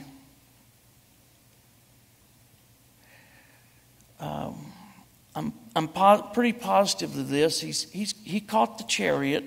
That means the mantle is still floating in the air. I miss his prayers. I didn't get the text. The mantle's floating. I'm going to try to catch it. But I think that there's a bunch of us going to try to catch it. And I shouted after that chariot, and I said, hey, don't forget.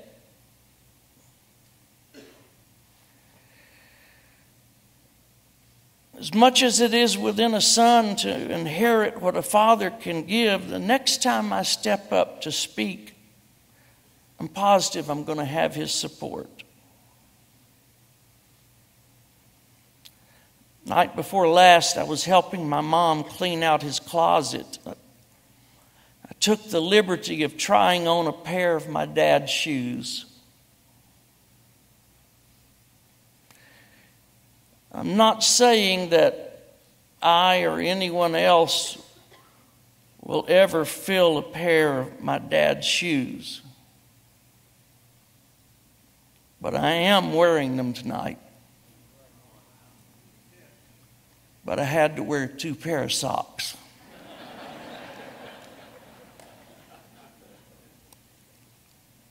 And I encourage anybody else. We got some growing to do. But if God can call a 16-year-old boy from Beauregard Parish and do with him what he did with T.F. Tenney, he can do something with you. Let's go get it.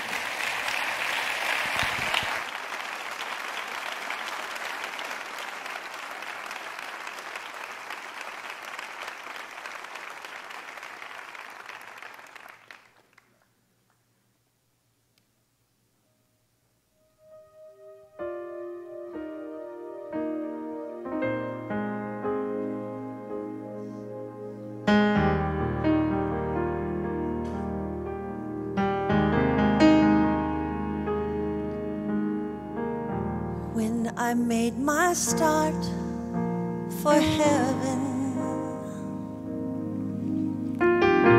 I could only find one way,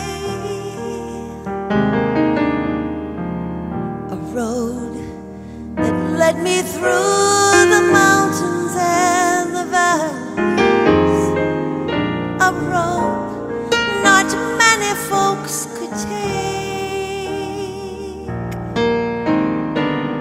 Since I started traveling on my journey,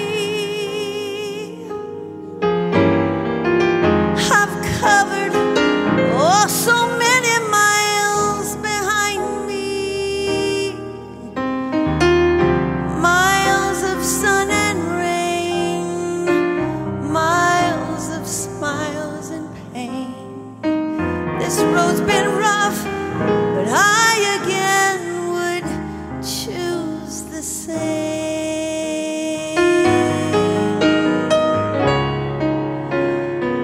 Long and winding road, keep on leading me.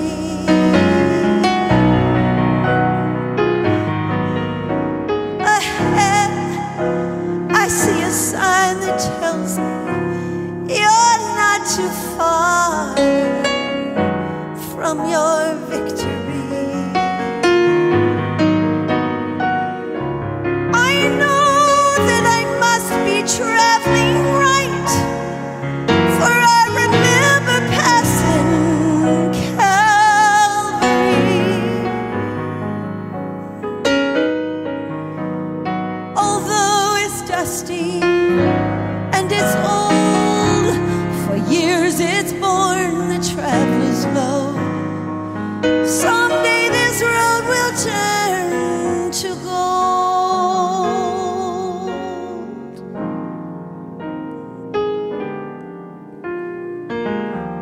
There are some times when the rocks hurt my feet. My body burns from the sweat and the heat. My strength completely drains until my face marks the pain. My back gets bent from the strain. Oh, now I could turn around, for that road is still back there. But every mountain that I've climbed, I again would have to bear. And so I really can't turn back. Some may be using my tracks. I see one more bend, and that just might be this old road's end. So long and winding road, keep on leading me. Ahead, I see that sign that tells me you're not too far from your victory. I know that I must be traveling right, for I remember passing Calvary. Oh, how well I remember. Although it's dusty and it's old, for years it's borne the traveler's load. Someday this road will turn to gold. And for some, this road's already turned to gold.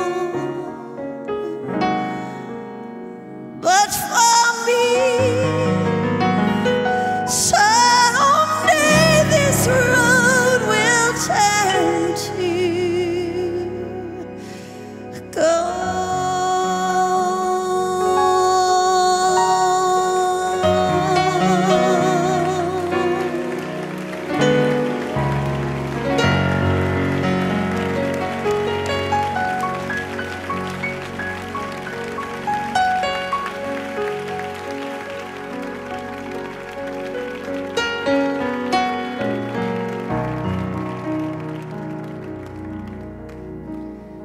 You may be seated.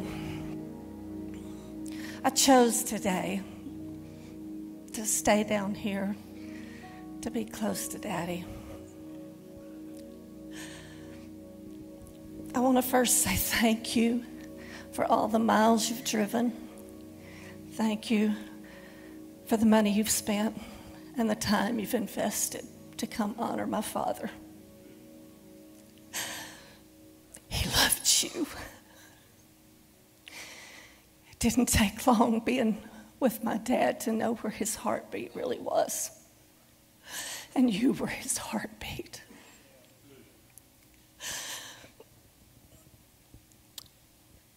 I don't know if you really understand the depth and the breadth that my dad would reach. But my dad was comfortable with presidents, with governors, and with little kids. It didn't matter your state in life, and it didn't matter your name or what your pedigree was. Daddy just simply didn't care. My daddy loved people. He loved people. have heard many accolades of his today. And they're all true. My dad was an orator. He was an author. He was an administrator. He was a mentor. And he was a friend. But today, all I have to say is I was his little girl. I stand here today, a grown woman with 5 grandchildren, but it never, ever failed.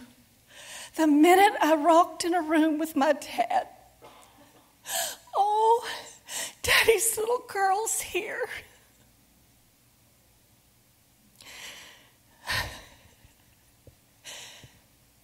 I always knew he loved me. And the man that was with me the longest, that gave me the most memories, has now become a memory.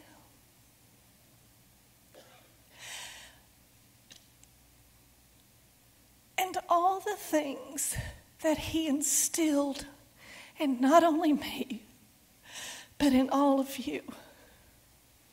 Our warrior may have gone before us. Our warrior may have laid down his shield, but his light still shines in every one of you because he loved you. And I'm not going to be the accolades of all the things that he did, because I just wanted to stand here today as his little girl. And I really have no words to say, except, Daddy, I'm sure gonna miss you.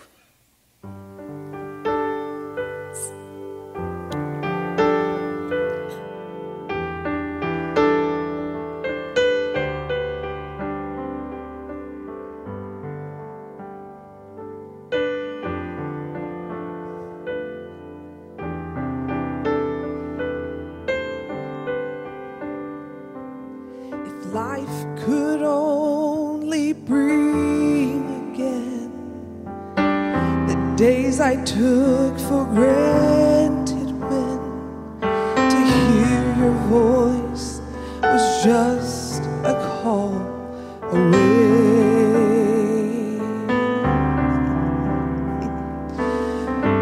What I'd give for just some time to share the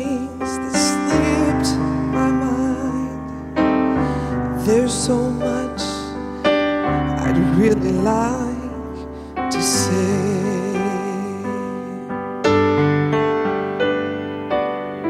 but I can never go back then to do the things we did back then.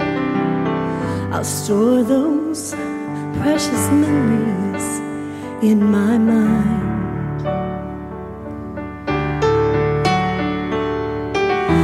Take what you've instilled in me. I'll try to be all I can be and walk the path you have left behind. and I sure miss you.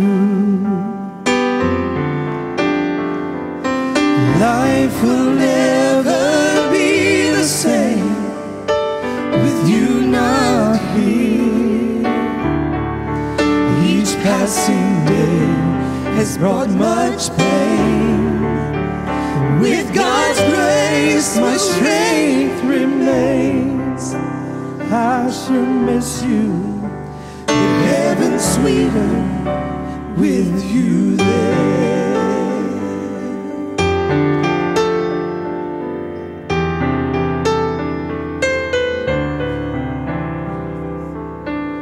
The little things that seem so small are now gold in a memory vault, and I'll cherish everyone I have of you.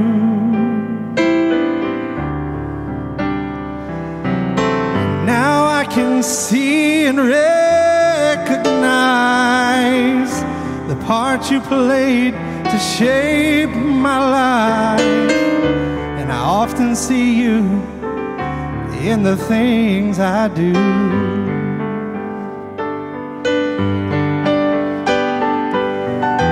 God's design and master plan, He saw the hurting hearts of man as we would say goodbye to those so dear.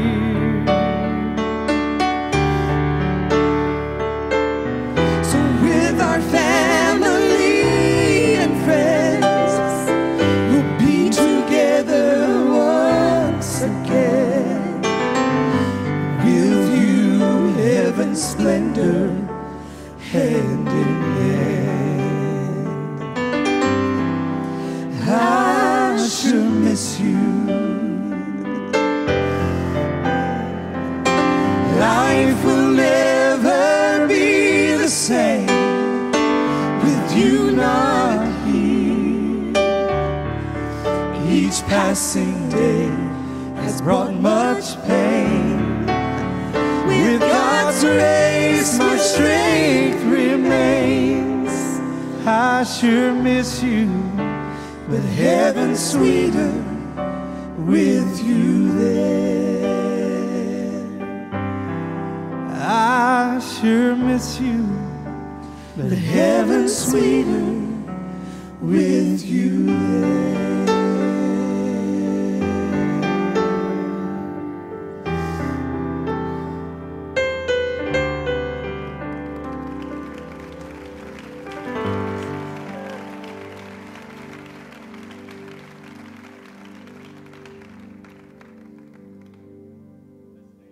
Could we do that? Isn't God good? I think we ought to give a big hand clap and shout in honor of Brother Tenney and his life. We ought to give praise to God for the things that he has done. Hallelujah. Hallelujah. God, I give you honor for this great man.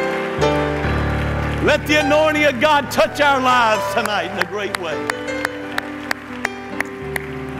God bless you. You may be seated. To Brother and Sister Bernard, to Brother Mooney and Brother and Sister Jones, and to our general board, to our speakers and singers, you were just tremendous. To our distinguished guests from our church, our city, and our state, and the hundreds of ministers and wives and my dear friends that should be speaking, and me sitting with the family, along with all the missionaries and their wives. Brother Tenney was something else. We were at a funeral one time, and this preacher was getting ready to preach, and it said homily. And I said, "What is a homily?" He said, "That's a short message." So after tonight, I think I know I'm going to change mine from a message to a homily, if you don't mind. But you know, he always had his saying when he started funerals. He said, especially when we were honoring a patriarch, he would start with these words. Traditional Jewish mourning is 7 days. He said, Deuteronomy 34:8, the children of Israel wept for Moses in the plains of Moab for 30 days.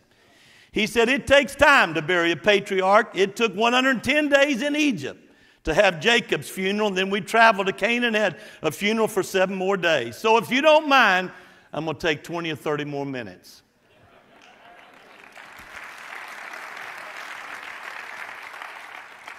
Flags at half-mast tell the nation's loss. But there are no symbols or words that can tell the love and sorrow that fill our hearts tonight in this sanctuary. And yet, out of the depths of our grief arise the feelings of the truest gratitude and thanksgiving and shouts of praise for the nobility of example, the uncommon leadership of our peerless, fearless leader's life. There is no death for such as T.F. Tenney. If the Lord tarries, the ages to come will revere his name. For unnumbered generations of the children of men shall rise up to call him our blessed hero. His anointed words and mighty works and acts, that impeccable character, will go on to bless the lives of the generations that are to follow. And that which seems death to our eyes was simply his translation from the lower to the heavenly. He shall be remembered forever. He shall be alive forever. He shall be speaking forever. And the people both now and tomorrow shall hear him forever. To Sister Tenney, our First Lady for 27 years. To Tommy and his wife Jeannie, and Terry and her husband Steve, and to you 5 outstanding grandchildren, Shane, Shannon, Tiffany, Natasha, and Andrea, and 9 great-grandchildren and all your families. He loved each of you to death. You were the center of his universe, and he would have laid down everything for y'all's lives. And Pam, no, you're from another planet.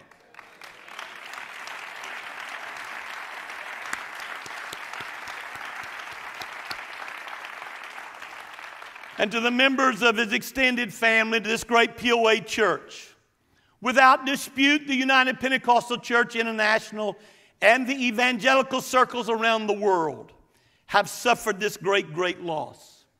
This homegoing tonight of T.F. Tenney, one of the greatest Christian leaders and champions of expository preaching and mentor to not only preachers and leaders of the United Pentecostal Church, but also to evangelical leaders of this generation. Let me pause to add, if you don't mind. There are some here tonight and not present with us that are now baptizing in the name of Jesus and filled with the Spirit because of Brother Tenney reaching out beyond the United Pentecostal Church. To all of you thousands that are watching by way of the web, and those of you gathered in this sanctuary, we're all of one mind that not one of us tonight, nor all of us together, can crown this great man for the memory of 70 years of ministry from him was a 16-year-old teenager, which, by the way, when I received the text, I asked for it to come, and I'm not comfortable behind this pulpit because I've never spoken from behind this pulpit.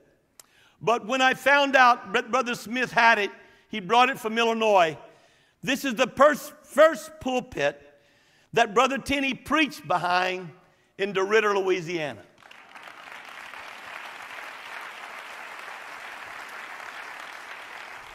So I consider it a great honor as his pastor to stand here tonight, knowing that he wasn't physically right the last few days, but spiritually, he finished strong. He kept the faith. He stayed the course. And he crossed the finish line in a blaze of glory. A week ago Sunday, in that chair where you see those rows there, he held high the truth and the torch. For the sake of time, though I'd planned, I'm not going to play that tonight. But man, he prophesied over us that you want to see that clip. To the people of diverse backgrounds and creeds and culture, the pulpit was his throne, and he filled it like a king. And the pulpit was the world, and he could say with the Apostle Paul, I have magnified my office. Eternity alone will reveal the impact of this powerful, anointed preaching and his unforgettable sermons. In life, a good fortune, he'd valued above all else. Brother Tenney's value was on the God-given gift of the most talented, anointed wife, Thetis Corn Tenney, that a man could have. Sister Tenney, you're a powerful teacher. You're an anointed preacher. You're a skilled administrator. You have the gift of government. Together, I want to pause and let the United Pentecostal Church understand what has walked among us lest we take it for granted. They pioneered an incredible number of programs that's going to shock you when I start naming them, that have become fundamental ministries of the United Pentecostal Church. This couple, I can't talk about Brother Tenney without talking about Sister Tenney.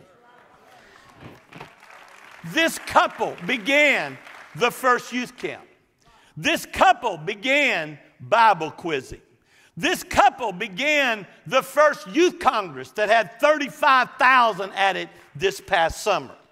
This couple began the first women's conference. This couple began the first men's conference. This couple began the first singles ministry. This couple began the first district music department. This couple began the first all-state youth choir. This couple began the first all-state talent competition. All these programs came from TF and Theta's Tenney. That's amazing. Men's conference in every district. That's Brother Tenney. Women's conference. That's Sister Tenney. That's amazing. Louisiana and the Tenneys would lead, and all other districts would just follow. One of the biggest things he started, Brother Rodenbush, was what you recognize was our partner in mission program. All because they were a man and wife team that had a vision, and they were path makers that other of us were able to follow. So close and so dependent on each other.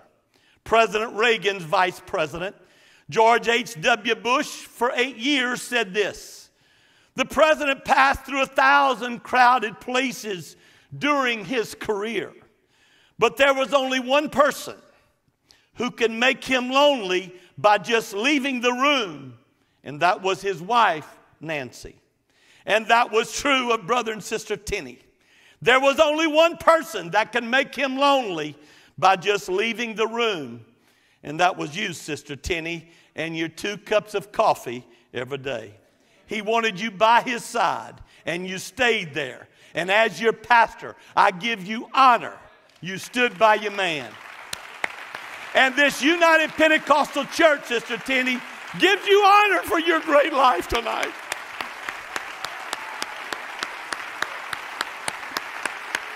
You're an unbelievable lady.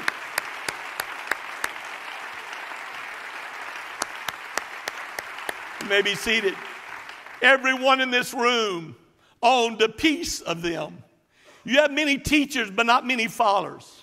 Mike and Debbie and I were together last week, and when it all happened, Debbie just simply said, it's like I lost my father. And for 15 years, Mike, you had him there for Father's Day, and as his pastor, I appreciate that. They've counseled us. They've encouraged us. They befriended us. They fought battles for us.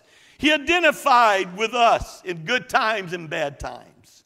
And oh, the counsel of this wise giant. Especially since I lost my father. He always had a word of wisdom about whatever dilemma I was in. He always made you feel better. Brother Tenney always made you feel important. He never descended or talked down to you. And what was great about him is, if I said, Brother Tenney, I need to talk to you about, we need to swim the river together with this, I knew it was confidential enough that it would not even be going to Sister Tenney. He was a confidant. We're all in their debt. He could walk in a general board room. I only had the privilege of serving there 2 years as executive presbyter. But I watched and observed as you did such a great job handling that meeting. But when we reached crisis and when the temperature was rising, every general board member sort of back up. Let's hear what Brother Tenney has to say about it. Let Brother Tenney cast his verdict on it. And without fail, whether it was in a general boardroom or whether it was on our conference floor, when Brother Tenney got through, we all felt at peace. Brother Tenney came into Pentecost, and he became the bridge from those great men, our pioneers, our founders of the Pentecostal movement, and the later generation.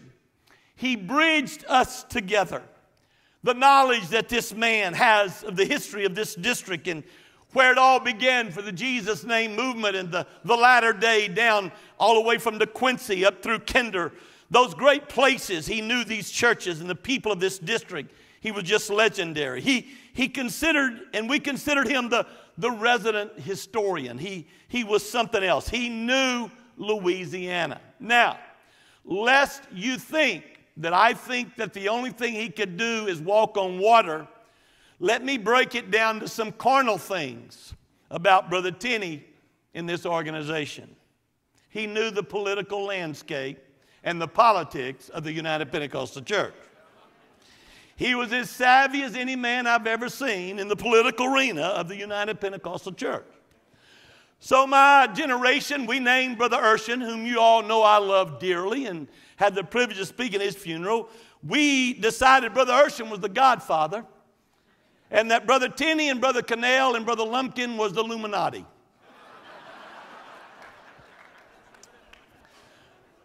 One time, I went and I got there early for a day, and they came out of the general board meeting, and my father-in-law, Brother Lumpkin, and Brother Tenney and Brother Cannell were eating dinner together or lunch together, and I went and sat down with them, and I'd been in the lobby a little bit, and I said, man, I think Brother Urshan may be in trouble. I said, I'm worried about it. And my father-in-law, still dealing with probably a little arrogant young son-in-law, he looked at me and said, he may be in trouble with the fellas you run with, but he's not in trouble with this organization.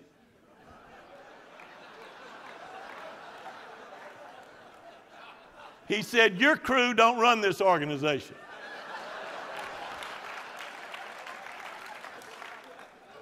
I said, so you mean it's run by the dead and unrevivalists, don't believe in the gifts of the Spirit, and you could pick their burden up with a pair of tweezers?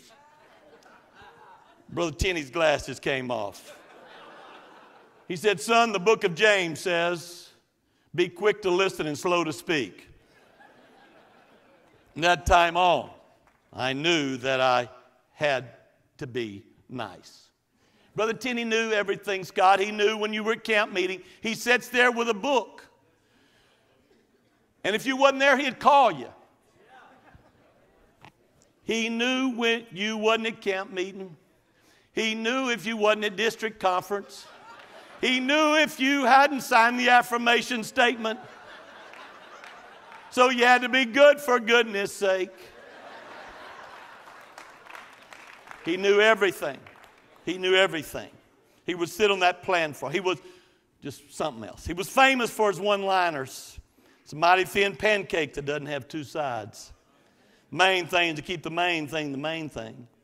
If you can't say amen, look amen.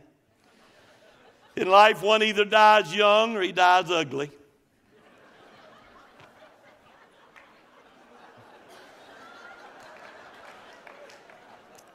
There are some people who belong to the Hallelujah What's It To You Club. Instead of fishers of men, some of you have become keepers of the aquarium.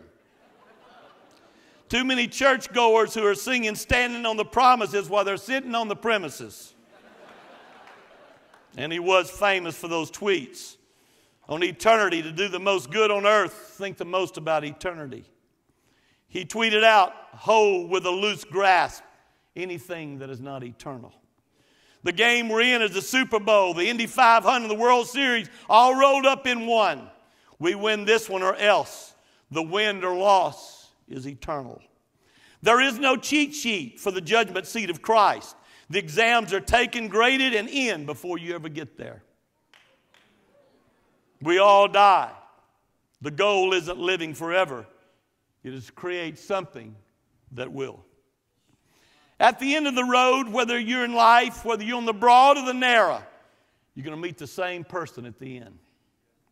Goodbye here is hello there. Earth's sunset is heaven's sunrise. The release of the temporal leads to the grasp of the eternal. He said treasures in heaven laid up only as treasures in earth are laid down. Jesus is coming soon. Who will be caught up with him? Those who are caught up with him now. David crossed on a ferry. Elijah crossed in a chariot. Angels took Lazarus. I wonder what the God of diversity will send after me. Death can't kill what won't die. A dead saint is more alive than a living sinner. If my departed loved ones are with him, he's with me, then we are awfully very close. When he talked about his age, he said, getting old is the hardest job I've ever had. I'm just grateful that so far I've been successful at it. I was recently introduced as an icon. I told them last time I checked the dictionary, an icon was an antique religious relic. I guess I qualified. You're only as old when your memory exceeds your dreams. My problem is I have a 2017 Rolls-Royce engine and a 1933 Model A body. The measure of a man is how he handles power. Once you become sold out to Christ, you become a bestseller because you're the book that everybody wants to read. The smallest deed is better than the greatest intention. Any man who is too big to sweep the platform is too little to stand on it. Man can be too big for God to use, but never too small. It is your job to humble yourself. I love this one. It is God's job to promote you.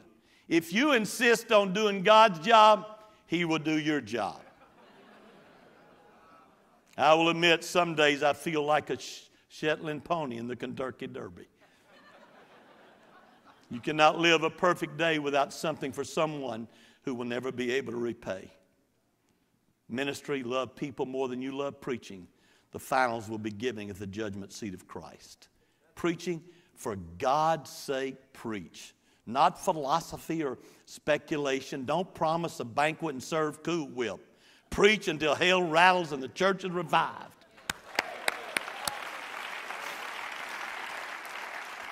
No man with wet eyes will ever preach a dry sermon. Preach every sermon like your son was sitting on the back seat giving church one last chance. The leader is mentioned only 6 times in the Bible, but servant is mentioned 900 times. It is not the great come mission, it's the great go mission. Oh, those unforgettable sermons. Regardless of your creed, your color, or your condition. Those of us that could be backed into the corner of the circumstances of life always found hope and new reason for living. Those in the midnight of discouragement, we found hope and encouragement, salvation and healing. And when my pastor stepped to the pulpit, whatever the occasion, it was like Allstate Insurance. You knew you were in good hands if T.F. Tenney was in the pulpit. He signed off every minister's funeral that I ever attended with these words. I will speak the last thing over this man that will be spoken, and here are the words. Then Peter said unto them, repent and be baptized, every one of you, in the name of Jesus Christ, for the remission of sin, and you shall receive the gift of the Holy Ghost. And today I speak that over my pastor's life.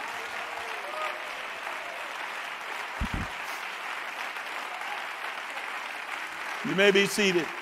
I'm going to skip some other stuff to reduce this from a message to a homily, and I'm about done. But in the final words, please indulge me to go a little personal here just a moment. Mickey and I and our family have been privileged and blessed for all of our lives to be acquainted with the Tenneys. Their friends sit here, Kenneth and Wanda, brother and sister Kraft, many more that I could name, but these people, as I honored them at BOTT, they were my heroes. And I looked to these people as the example that I wanted to follow. But the last 2.5 years, when God directed me to bring brother and sister Tenney on staff at the POA, they gave us a distilled essence of their lives. Some of the greatest staff devotions. He would sit there, we'd get him, and he would speak to our staff. There'd be staggering words. I just wish I'd sit there and say, oh, God, I wish the whole General Conference could hear this. I wish BOTT could hear what this man is spitting out to this staff. I cannot tell you the inestimable worth of each visit or call, meeting with them. It caused the flame to burn more brightly in my heart and in my preaching, both here and around the world. Sister Tenney, something you don't know that I will tell you now. But in the last year, Brother Tenney called Mickey and I twice. And he said, I want to see you, Pastor. And he said, I don't want to see you at church. I want to see you at your home. And he said, don't be in a hurry. He said, I need a minimum of an hour. I said, okay, Brother Tenney, come on. So he came, walked in, and he said, I'm on staff here. And I said, yes, sir. He said, well, you need to use me more.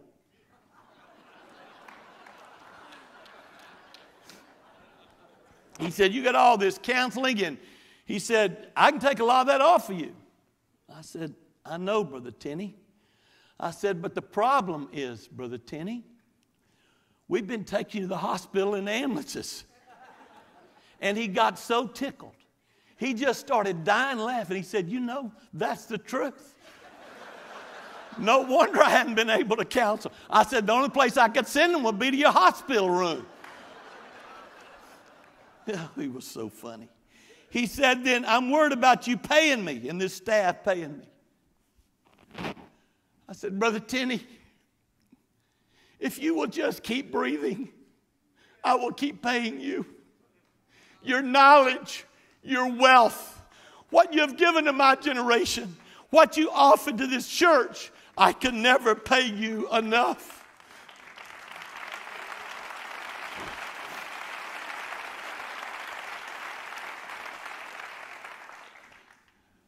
And he left. And he called me a few weeks later. He said, I need you to come. I need to come back to that same meeting. I want Mickey there, because Mickey wanted Mickey at everything.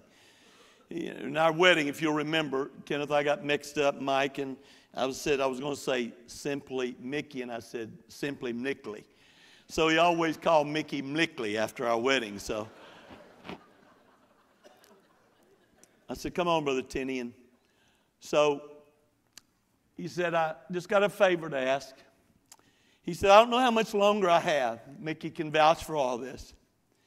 He said, I just ask you, if I go before she does, please take care of Thetis. He said, make sure she goes to camps and make sure she goes to conferences. He said, make sure you take care of Thetis. So, Sister Tenney, it won't just be Pastor and Mick. You got a whole congregation and men on this platform that our goal is to make sure that you stay in the middle of everything at POA and the United Pentecostal Church.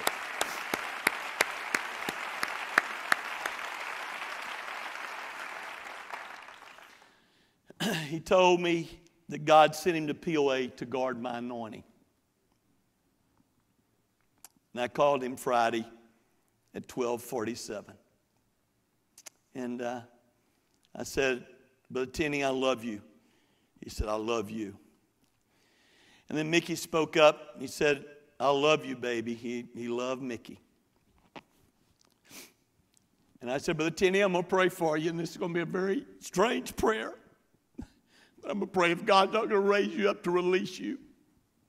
And the family was gathered around the bed. And I went into a tongue in the Holy Ghost. And I began to pray a release from my pastor. And 2 hours later, he was on the sunny banks of sweet deliverance. There's a whole void that's there. A few years ago, he came to me, he said, I don't know where I'm going to be buried.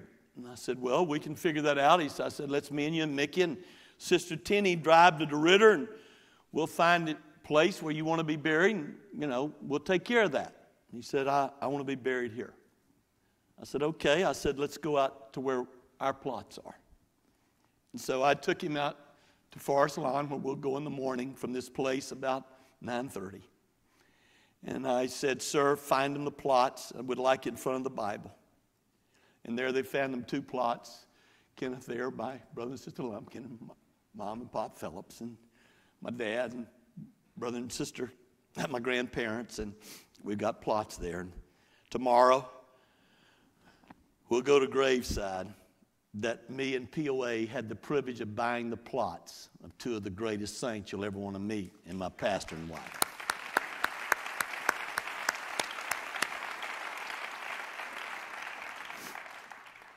when he was elected district superintendent of the Louisiana district. The Alexandria Town Talk printed an article announcing his election. They quoted Brother Tenney in his acceptance remarks saying, Tenney declared that peace and progress have been hallmarks of the Louisiana district. He said, I don't look at my office as anything but a servant.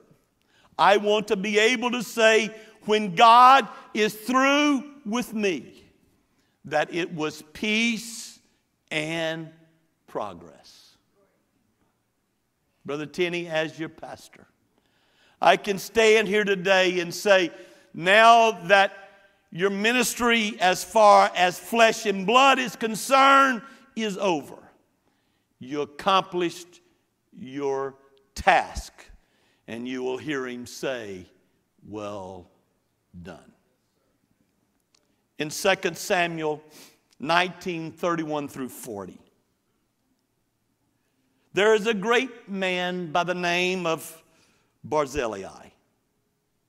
He had conducted King David over Jordan, and when David was driven from the throne, he provided the king with sustenance.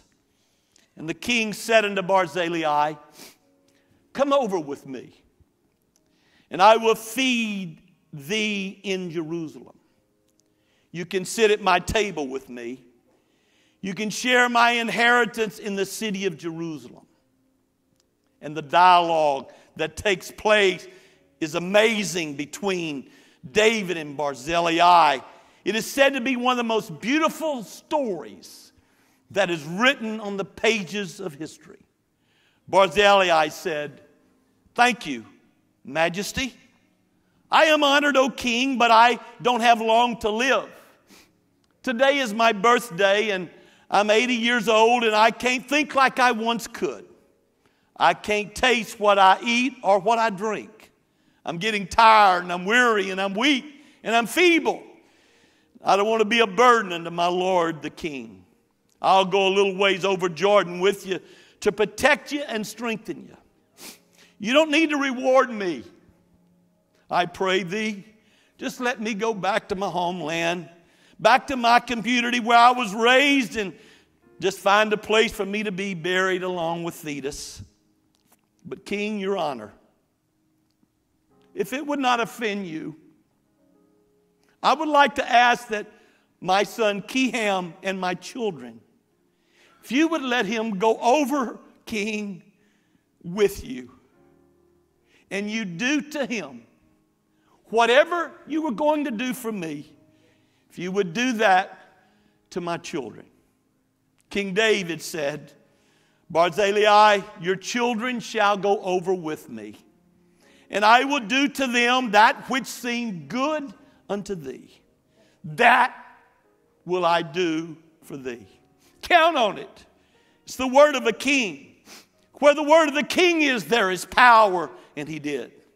And King David kissed Barzillai, and he blessed Barzillai. And Barzillai returned to his old home place to get ready to go to his brand new home. But David took his children with him to Jerusalem. It's amazing when you look at 2 Kings chapter 2, verse 7, and he is bringing it all down, and David is at his last words. I mean, when he's bringing everything to an end.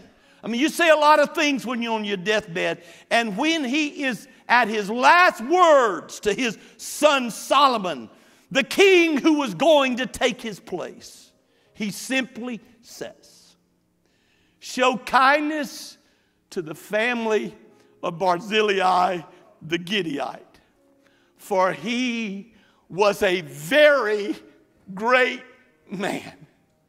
And when I helped him, he returned that. So I'm asking you, Solomon, when you start giving out all the rewards and you start honoring people, remember Barzillai the Gileadite, for he was a very great man. Brother Tenney was a great man. And according to God's eternal unchanging word, whatsoever this man prayed or asked the Lord for concerning his family, the Lord said, that will I do for thee. Count it. God remembers. All the good works and mighty deeds will be visited upon you, even unto many generations, because of Barzillai T.F. Tenney. Many years later, when you're thumbing through Nehemiah 7 and Ezra 6, you come across a priestly clan in the Word of God. And that priestly clan was called the children of Barzillai. All because he took care of the king. In the years to come, Tommy and Jeannie, Steve and Terry,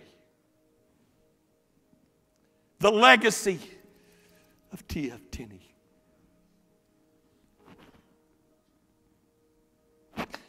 Friday, death claimed his soul.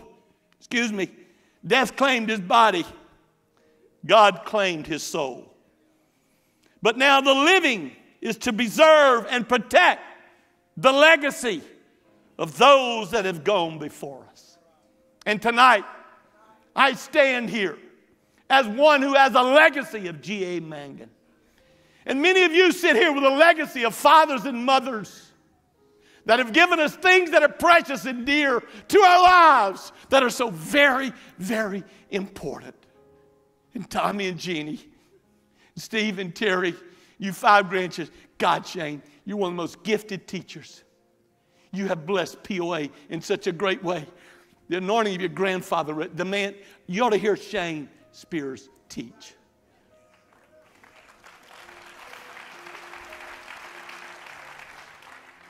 Don't let anything happen to that legacy. This was my pastor and I'm his pastor. Don't let anything happen to that legacy. Hold on to that truth. Hold on to that legacy. Hold on to the things that your fathers taught you. Hold on to the doctrines that your father taught you.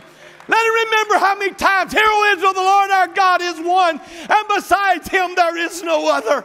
Repent and be baptized in that name. Hold on to those doctrines for the sake of Barzillai. It's not long, folks. It's about over here. Those of you planning to stay down here a long time, we're going to pray for all y'all, but we're getting ready to get out of here. The bride's just about to leave this place. The trumpet of God's getting ready to sound. Better get everything in order and everything right. It's time. The Lord's getting ready to come after us. He's going to take us. Brother Tenney's not just going to a better place. The Bible said he's going to a far better place. We misquote that scripture. We say a better place. The Bible said it's far better. Today, my pastor's in a far better place today. He's in a far better place.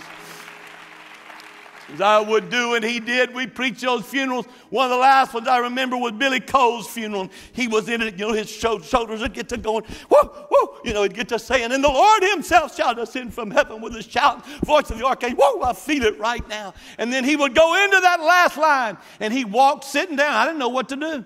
He walked to the chair. He's alive! He's alive! He's alive! He's alive! Let me look at you, great body of ministers, to the general board, to all you speakers, and let me declare to you, he's more alive today than he's ever been. Brother Tenney is alive. He's alive. He's alive. He's alive.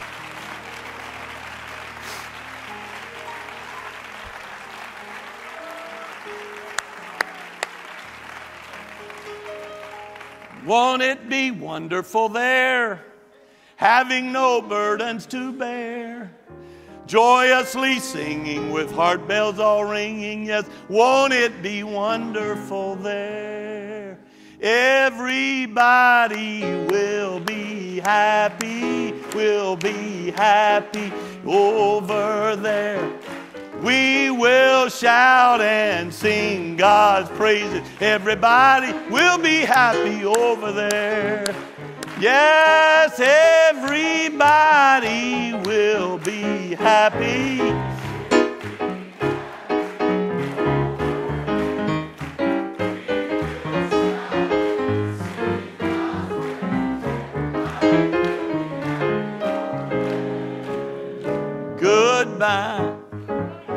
goodbye. Goodbye. Goodbye. Hallelujah. I'm gone. Well, when you see Jesus coming, yes, in the sky, goodbye, hallelujah, I'm gone. Oh, I'll fly away, oh, glory, yes, I'll fly away in the morning, yes, when I die, hallelujah, by and by, oh, I'll fly away. Give him praise, everybody. Give him praise, everybody. Give him praise. I thank you, great God. I give you glory and praise for the things that you have done.